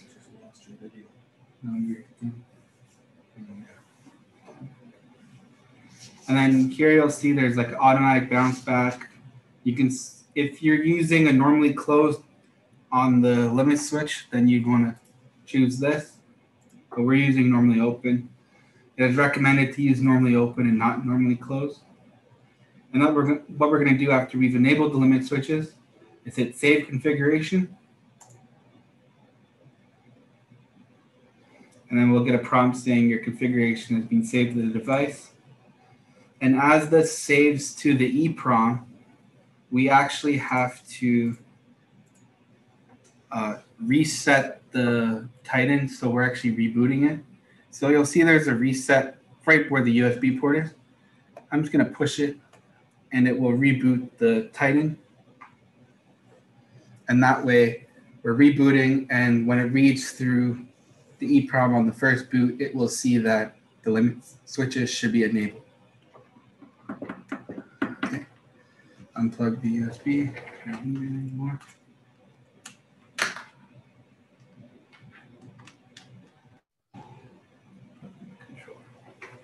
Okay. Did it just drop again? I'm going to use this cable.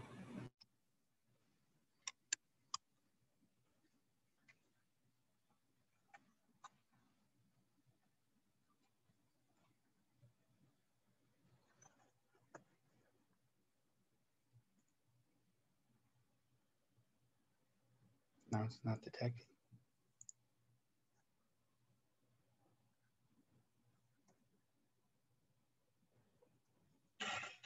No, that's for this.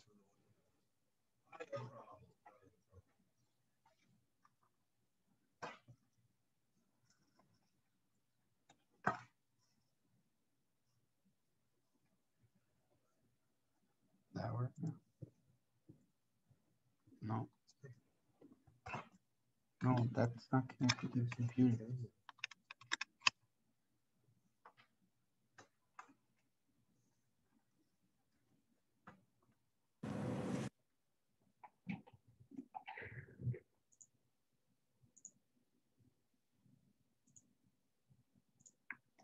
Okay, we're back. So once you've rebooted your Titan, you should be good to go. And we can start programming. So I'm going to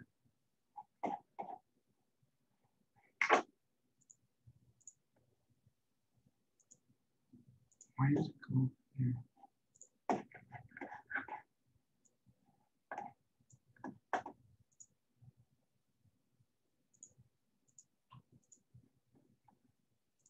Too many screens. Yeah. I'm going to share my programming screen here.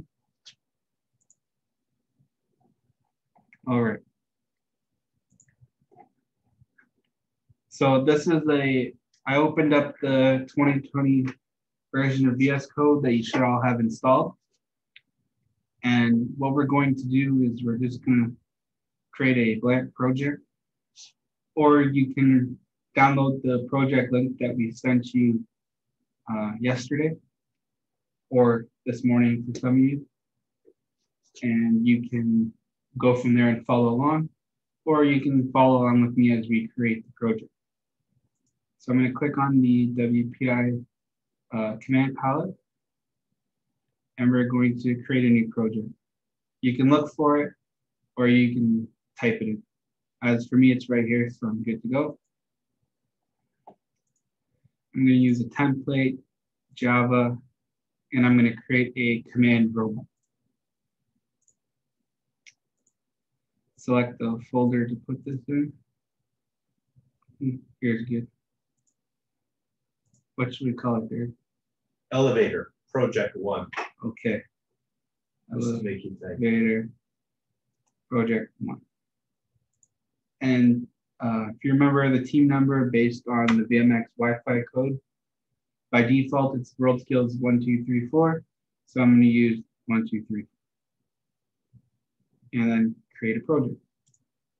I'm going to do it in this one.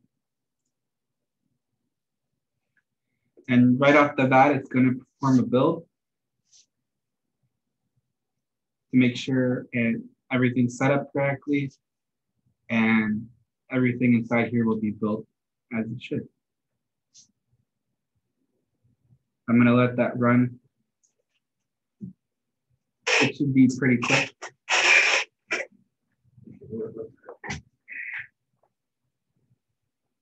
All right.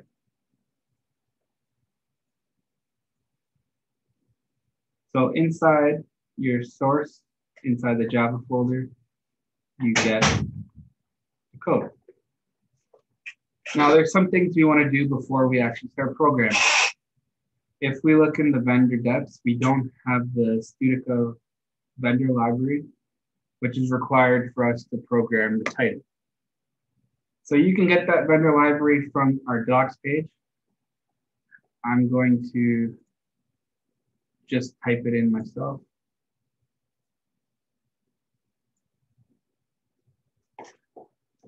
Okay, so to add it, we're going to go to the command palette again, go to manage vendor libraries. We want to install a new library online. And that's going to ask for the URL link. So our URL link is the dev.studica.com/releases 2020 is the year, and then studica.json. So when I hit enter, it's going to ask me, do I want to build? And you always hit yes, because what will happen is it's going to cache the library in your system so that it can be used offline. If you do not hit yes, you will not be able to actually build your code if you're not connected to the internet. I'm going to hit yes, and you'll see that it'll build again. But what it's actually doing is it's fetching the Maven repository cache of the library and bringing it over to the cache of the project. And you can see now that the Studica JSON is connected to my vendor depth project. And you can see that we are currently on version 0.0.161.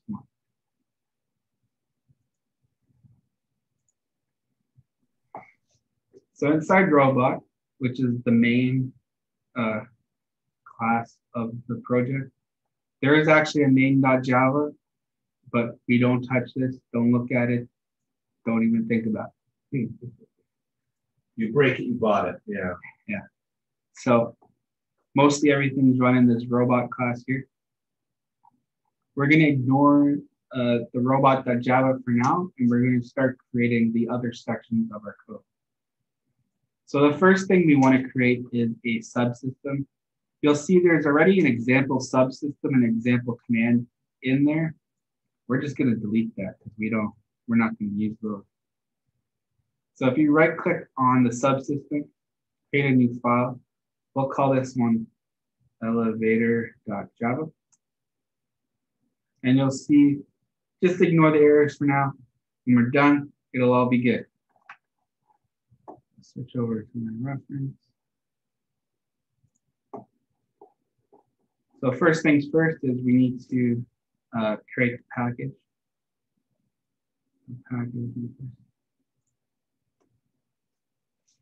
All this is doing is saying that this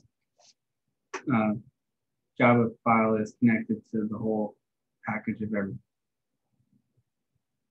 And then we need to create the class. So public class elevator extend sub. So what we've done by extending the subsystem base is that we're telling the compiler and the controller of the robot controller and the VMX that this class is a subsystem. And by subsystem, we mean that it's one particular section of the robot. For example, your drive base will be a subsystem. Your elevator would be a subsystem. Your object management system would be a subsystem. And then you pair all your subsystems together and you write commands to make the robot do. So you'll see that VS Code automatically added the import for the subsystem command so that we don't have to.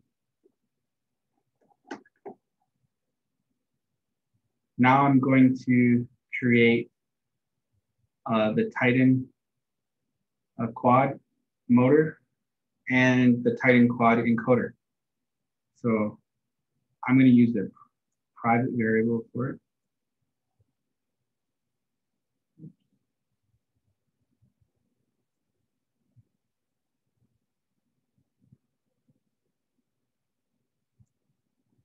And as you can see here, there's an underline that says it does not know what Titan quad is. If I click on Titan quad, the eyeball will show up and we can import Titan Core. You can see now that it's imported, good to go.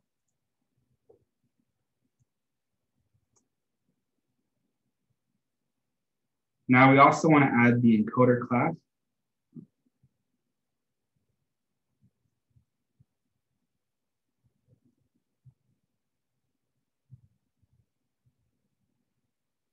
It'll do the same thing for this, so we're going to add that.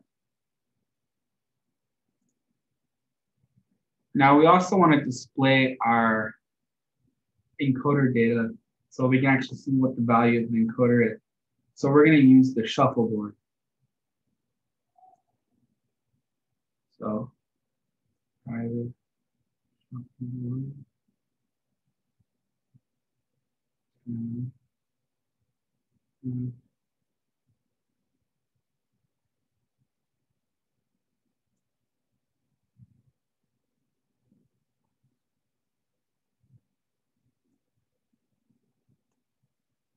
Now see we need to import these two. So I'm going to import shuffle tab.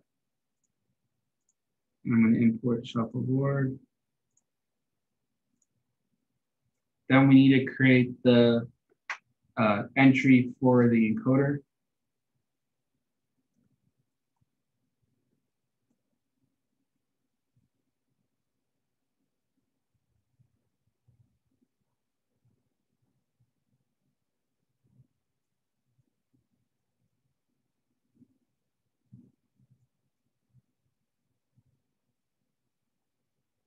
Create a default value of 0. So what this does is that in our display system of the shuffleboard that we'll show later, we've created a section that will show the encoder distance of encoder data coming from the elevator.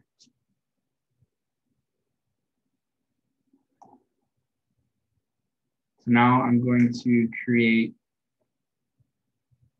a constructor.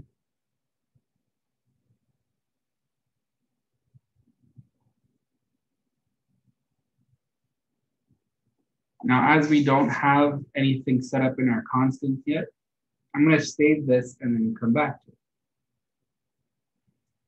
So now we're going to go to the constants.java class, which is right here. Should already be there. You'll see there's code here already. We're just going to go into the actual class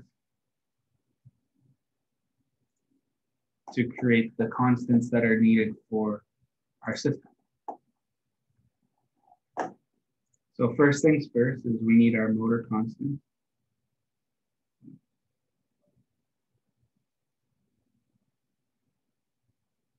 So we have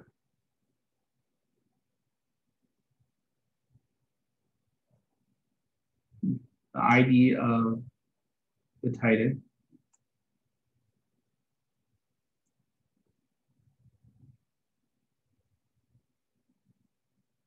Now, this constant here refers to the motor number that our elevator is plugged into, which you remember was M2. So we're going to use the constant 2.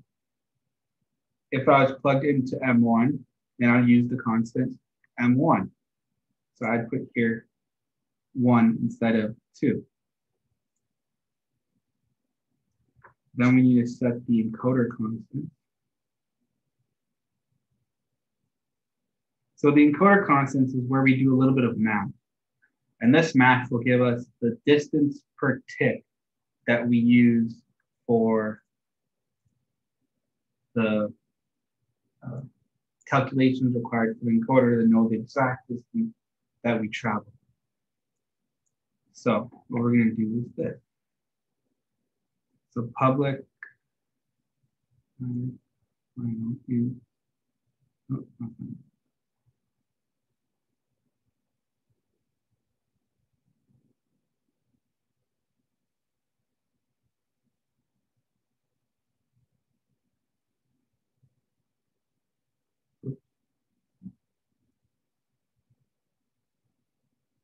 So by the pulley radius, what we mean is, if I stop sharing here so we can show,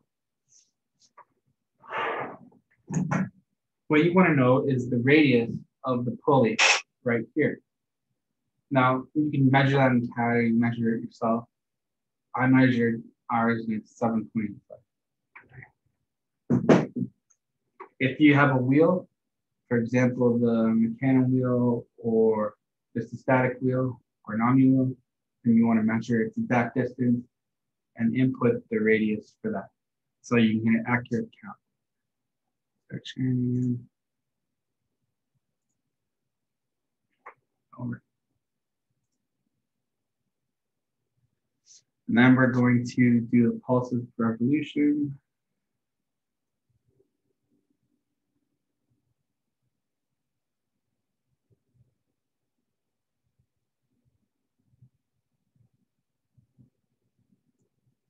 So what this is the actual resolution of the encoder on the modem, which in our case is 1,440. Now we need to add the gear ratio.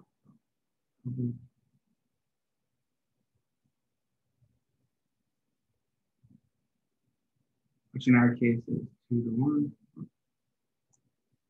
So if you remember,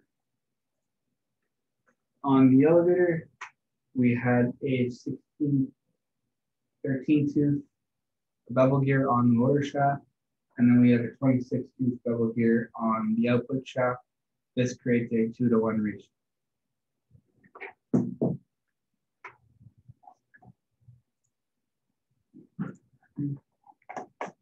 So in here we put ratio 2:1.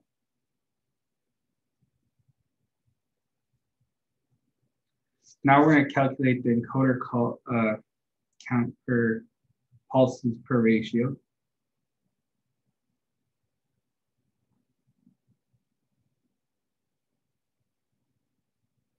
So this is going to equal to the pulse per revolution times gear ratio.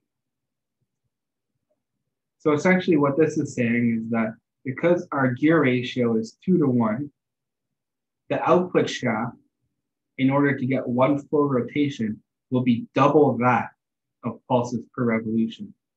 So if we look at the value here, it's showing 2,880, which is double this one. Now, the reason why we make this constant is that the code should be able that it can transfer from one object to another object.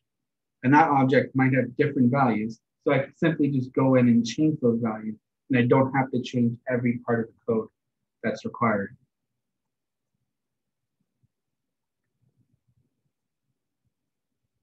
So now we can calculate the distance per tick.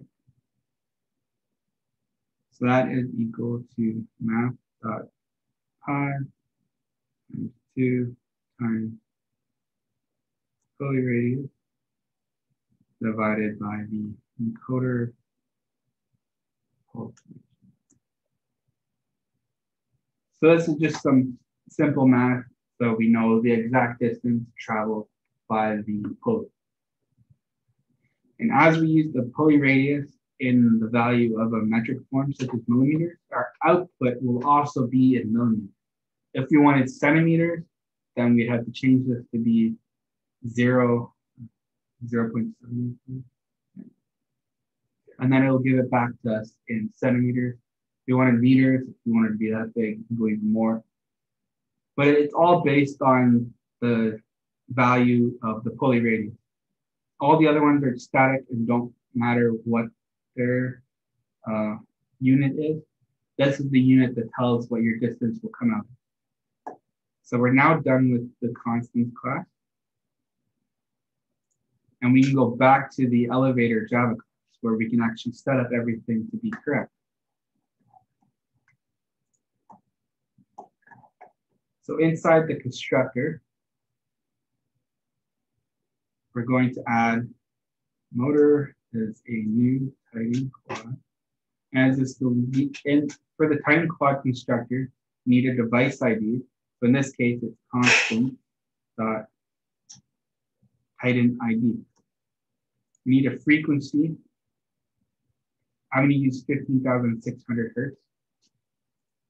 You can change that to whatever you want, but it's recommended to use that value. And then we need to specify what motor we're using. So in this case, it's constant dot elevator. So what this does is it goes to the constants class, looks for Titan ID, which is 42, and it adds it there instead of us having to go in and add 42. So if we ever change the CAN ID of the Titan controller, if you have multiple Titan controllers, you can set it up and it just auto does it. Then we need to set up the encoder. So we have encoder is equal to new Titan quad encoder. So the encoder class requires the Titan object, which is this, the encoder that it's connected to, and its distance per tick.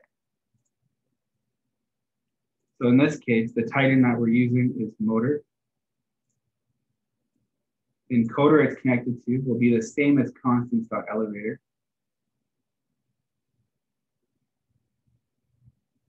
And our distance per tick will be constants dot distance per tick.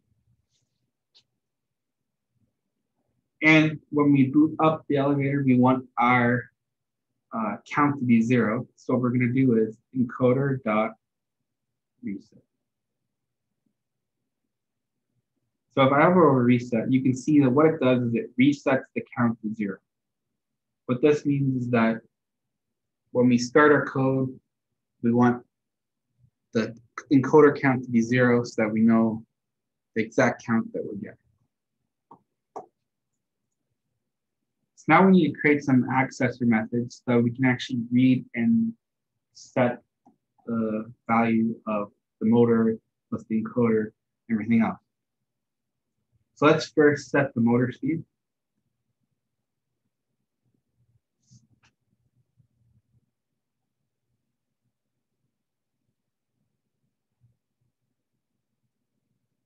So we're going to set the motor speed and we're going to call motor set. And then we always want to add a comment. So we have set the speed of the elevator motor. And the parameter is a range of -1 to 1 with 0 being stop. As you can see, that adds the comment here. So if we ever need to know what this is, we can see, oh, it sets the speed of the elevator motor. Now we need to figure out, hey, how do we read the encoder distance? So we're going to go public double encoder.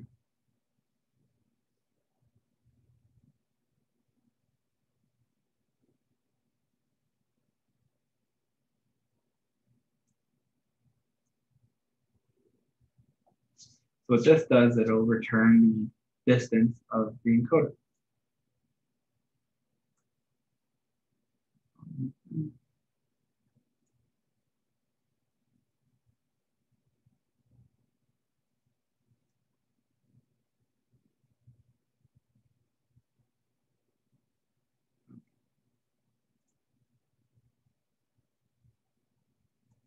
Now there's one more thing is that we want to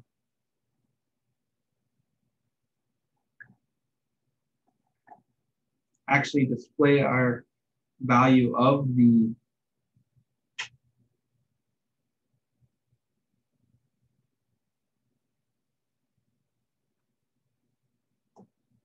encoder all the time to the shuffleboard. What we need to do is we need to override the periodic function that it's always being shown. So update shuffleboard, and in here we go encoder.set double. So what this is doing, encoder,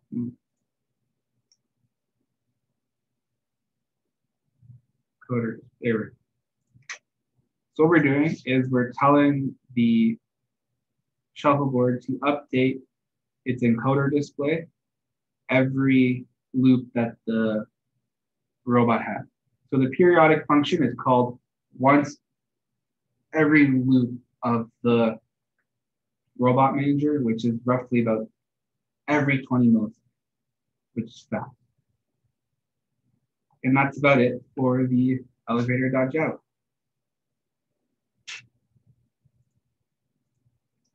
Now, before we go to commands, we have to create a way for us to drive the robot. And to do that, we're going to use a controller. So you can use the Studica controller that's provided in the kit, PS4 controller, an Xbox controller, whatever we want. It's up to you. In this case, I'm using a PlayStation controller. So that's what I have available. So I'm going to right click on the Java folder. I'm going to create a new folder. I'm going to call it Gamepad.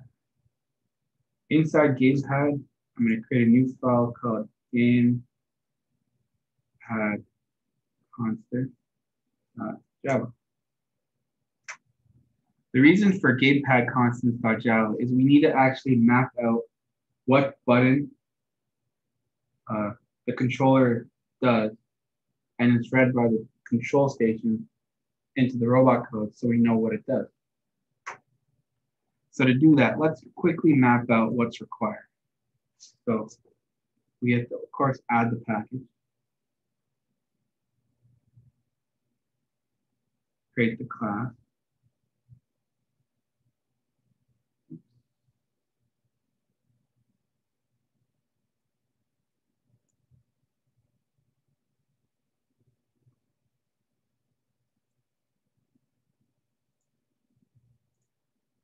so the first thing we need to do is actually set the USB port for the controller, which in this case is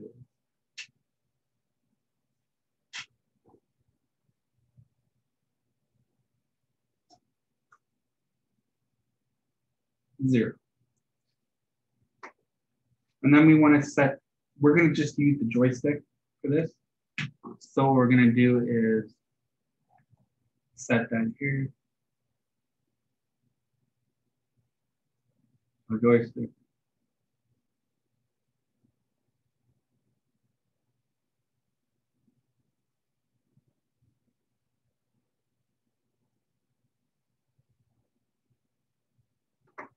So as we're only using the right axis, the y-axis of the right joystick, we're only going to define the right axis of the y-axis of the right joystick, which in this case is interpreted by the control station as axis 5. So I'm going to put 5 there. And that's it for constants.java. But we need to create an actual control subsystem class for the controller itself. So we're going to call that class OI.java, which stands for operator instruction.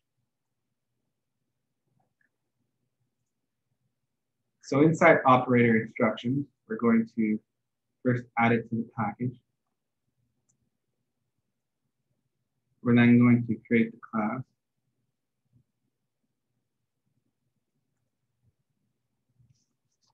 And we're going to add the joystick class.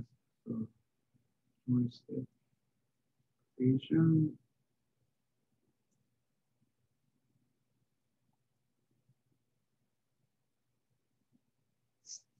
And then create the constructor.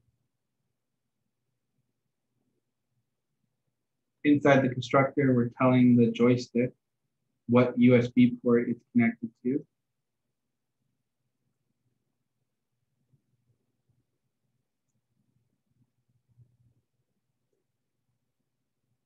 And then we're going to create an accessor method to actually read what joystick we're using. So in this case, it'd be public double get right drive Y, which is the Y-axis. So we're going to do a double join, get our axis, and our axis is game constant, no, not the USB port. We want there. And return one.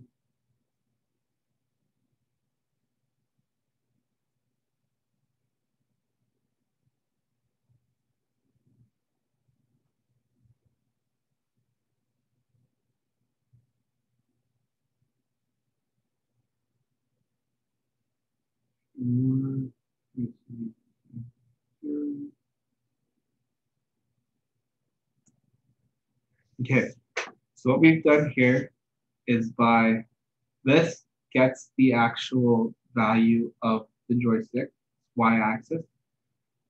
And what we've done here in the return statement is create a dead zone buffer.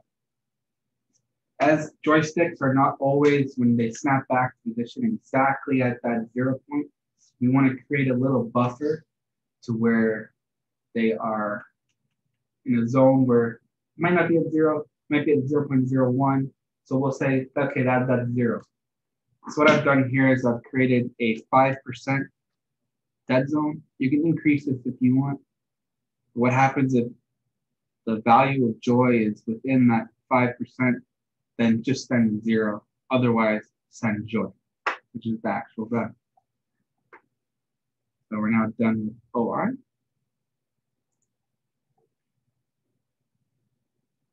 So now we've completed the subsystem code, we've completed the gamepad code, and all that's left is the command code, and then some code inside robot container.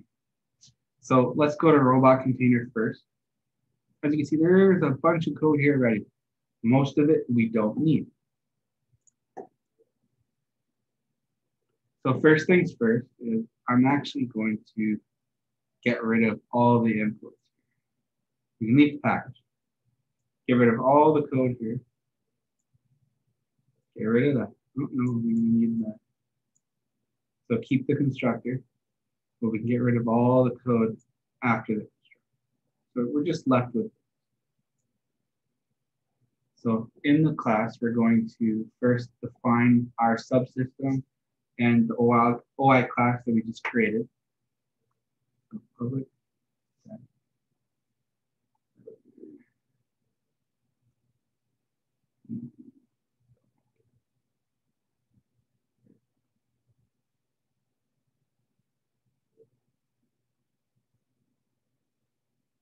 So I need to import these. You can see they've automatically been imported here. And then I have to create an instance of those things, class. So we have elevator equal to new, and or equal to new, or.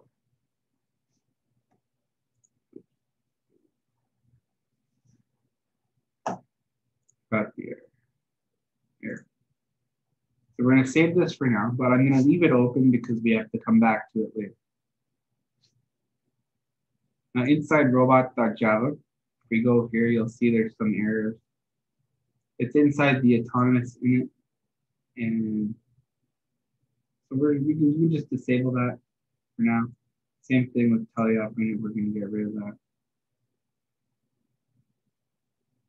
And it's good. We can ignore all the other things happening. Close robots. We're going to delete example command because we're going to create our own command. And we're going to call this one elevator command subject. So we're going to add the package.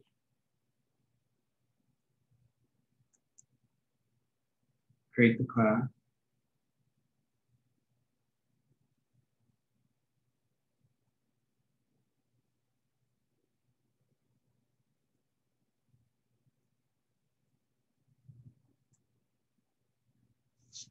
So just like we did with the subsystem where we extended the subsystem base, in this case, we are extending the command base. So now we need to bring in the instances that we created inside robot container. We're going to make them private.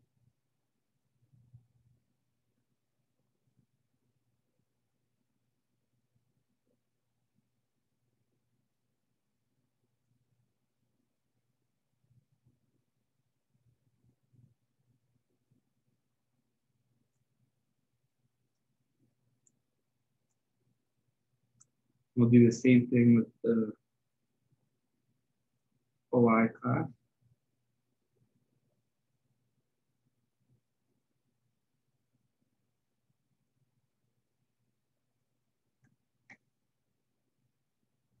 Now we need to import OI. We need to create a few constants here. So in this case, we're going to create the joystick variable. So this will hold the value of the right joystick. So double one. And we're just going to initialize it to 0. And then I like to ramp my joystick value so that it's always like a smooth curve and it's not just jumpy. So we're going to add some ramp variable. Double delta right on 0.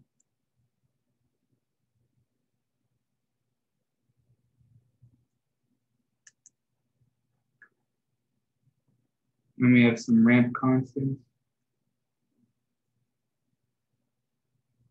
So we have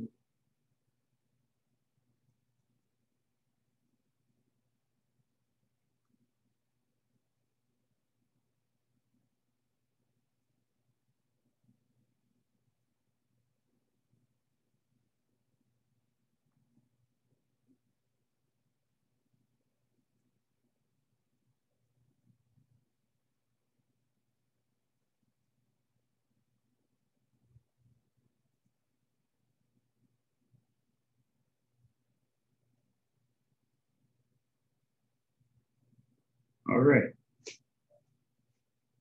We can now create the constructor.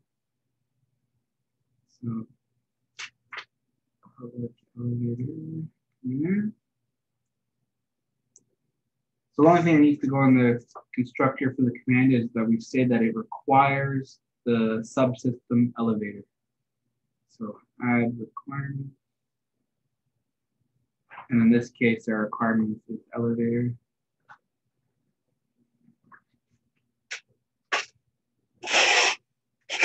Let's spell that right. Here we go. Now, because it's a command, there are some required functions that need to be placed there before we can do anything. And those functions are this. So we need to add override for a public void initialize. There is an add override for execute.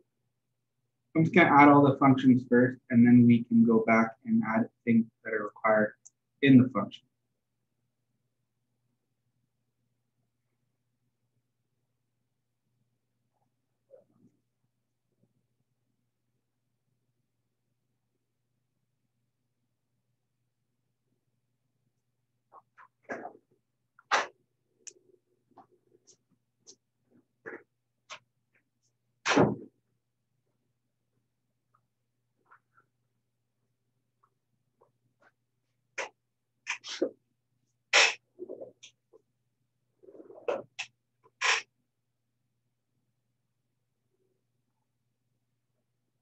Okay, so let's go over each function here that's required inside a command.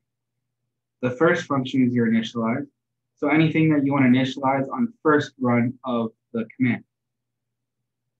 Execute, everything that happens here will run every time the command is called over and over and over again until the command is finished or interrupted, which causes it to end. As we're always running this command, we're just going to call is finished as false. However, if you're an autonomous, you would call is finished to end the command. So in execute, we're going to add some stuff here. First things first is we actually have to grab the data from the joystick. So what we're going to do is input right is equal to oi.get right.1. now what we're doing is we're getting the input value from the joystick. Now we want to put it through the ramp. So the ramp formula is put the right one, input right one, and previous value. And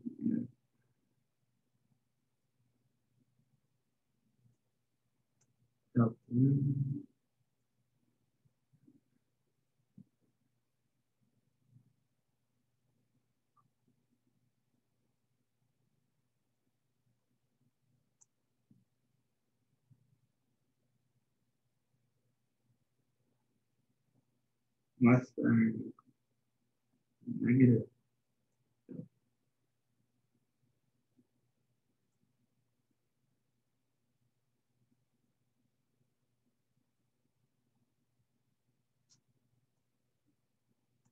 All right, so now we've created the little formula for, oh, and then we can,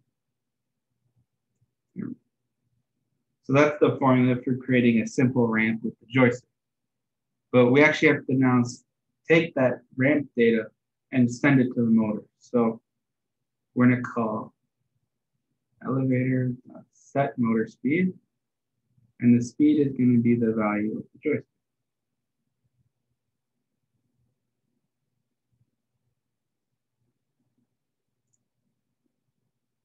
Now in our end function here, if there's an error in the command, the system will automatically interrupt it, and we want to add something here to make sure that the command can handle that. So we're going to set the motor speed to 0, which ensures that if anything ever happens, it makes sure that the motor is stopped.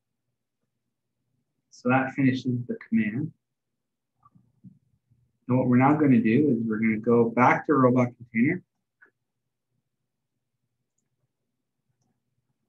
And we need to say that elevator set default command is a new elevator command.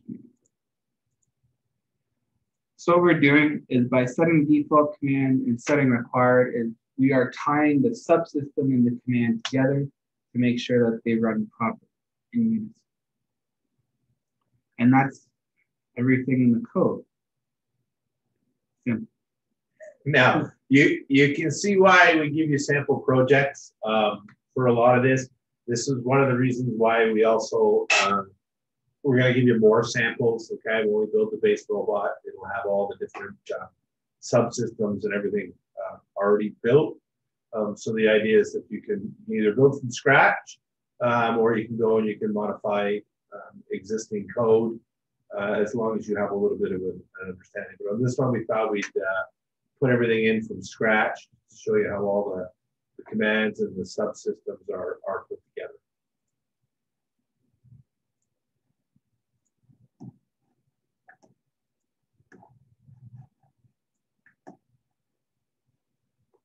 Now we cross our fingers and make sure it runs.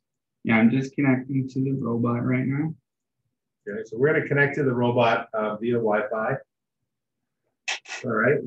James's is called training -1234. Okay.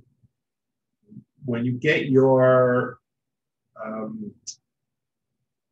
VMX, they're all set by default, right? Are they all set to default? Yeah, they're all default Worldskills -1234, and it requires a password, which is password. Yeah.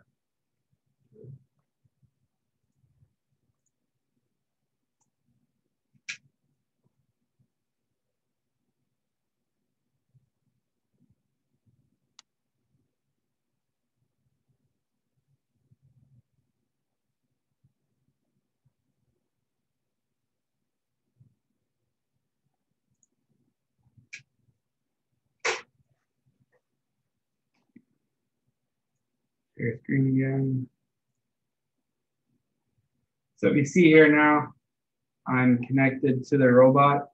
You can see the current value of the encoder, which is 0.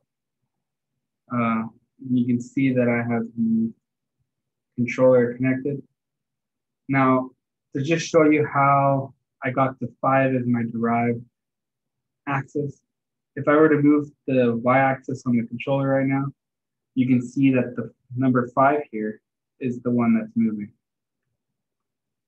You can also remember that we put the USB slot as 0. You can see here we have 0.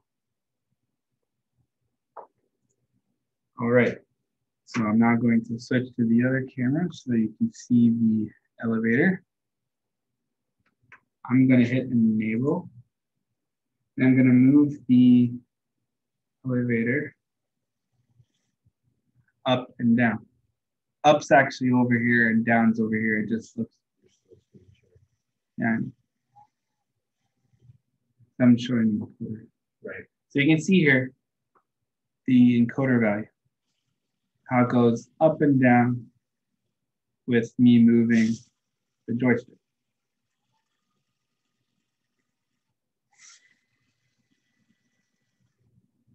Right. So in Just, the model that we have right now has a theoretical move area of 0 to 175 millimeters. So this value is in millimeters. So right now it's saying from where the carriage was originally, we have traveled 86 millimeters, or 86.96 millimeters in that direction, which in this case was up. So now I'm going to stop sharing so I can show you guys a bit better of the video. So you can see I'm going up or down. So it is quite slow because we are going with a 2-to-1 ratio. You can split the gears the other way around and you'll have a 1-to-2 ratio and it'll be super quick, but you'll have less torque on the shaft. You might not need all the torque depending on what you're picking up.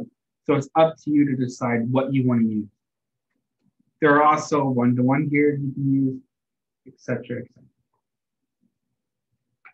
So just to show the limit switch is working, if I were to push the bottom limit switch here, so I'm just going to push it, I can't move the elevator in that direction. But if I let go, I can move it in that direction. So now if I push it again, see how it stopped. And that's what's nice about the Titan and its limit switch inputs, is that it's right there for you. So if I go in the opposite direction,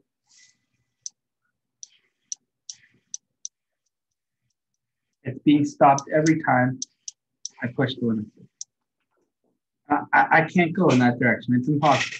You can see I'm pushing on the controller and it's not going anywhere. But I can push the other way and it'll come off. And I'll just go back. No more.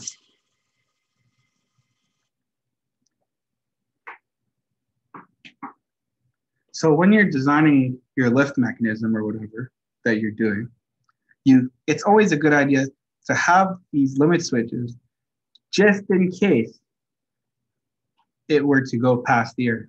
And as we're using an encoder, if we start our round of autonomous right here, we said this is our 0 position, but we expect it to go 175 millimeters in the forward direction, it's going to hit this limit switch. So what you need, another benefit of limit switches, at the beginning, we can reset the robot by having it drive all the way to the bottom here and make contact. And when it makes contact, we set that as our 0 point. Or not even our 0 point, we can set it as a -10 point. And then what happens is we can now set, if that's our -10 point, we can now drive this carriage up and down more accurately to our set points that we define.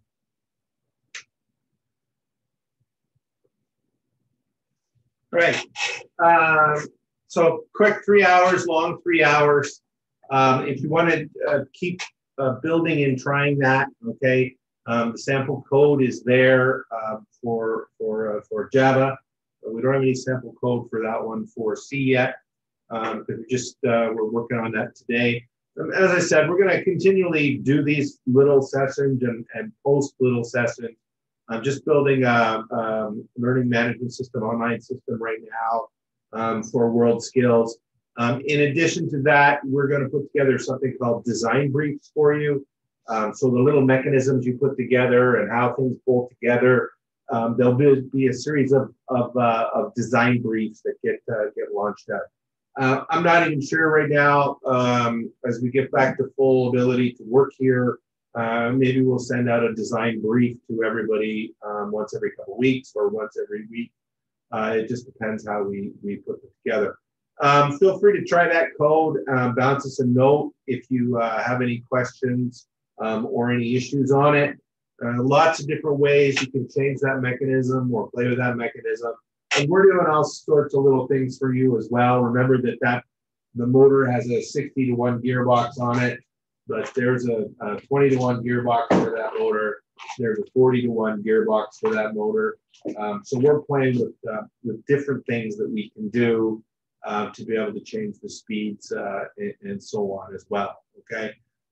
Just remember that if you're at a competition and we're supporting the competition, if we think that would be a viable option for you, we would make those available to you there, okay? And you could put them and change them on the motor. But we like to point out the different ways to do things so that those ideas are definitely in your mind as you go through. So it's 4 minutes, 10 o'clock. This has been recorded. We will post that up and we'll make sure that Frank shares that with everybody. And until the next time, I think Frank sent out, there's a build a base robot over 4 days that's going to occur in April. I'm just doing all the interactive CAD and the design for that. But we would like to thank everybody for taking part today. Hopefully you got a little bit out of it, lots of build techniques and a little bit of coding. And stay safe, everybody, and have a great week. It's the middle of the week, isn't it? Yes, okay. We had a holiday here on Monday, so it's a bit strange. All right, so take care, and thank you, everybody, for participating today.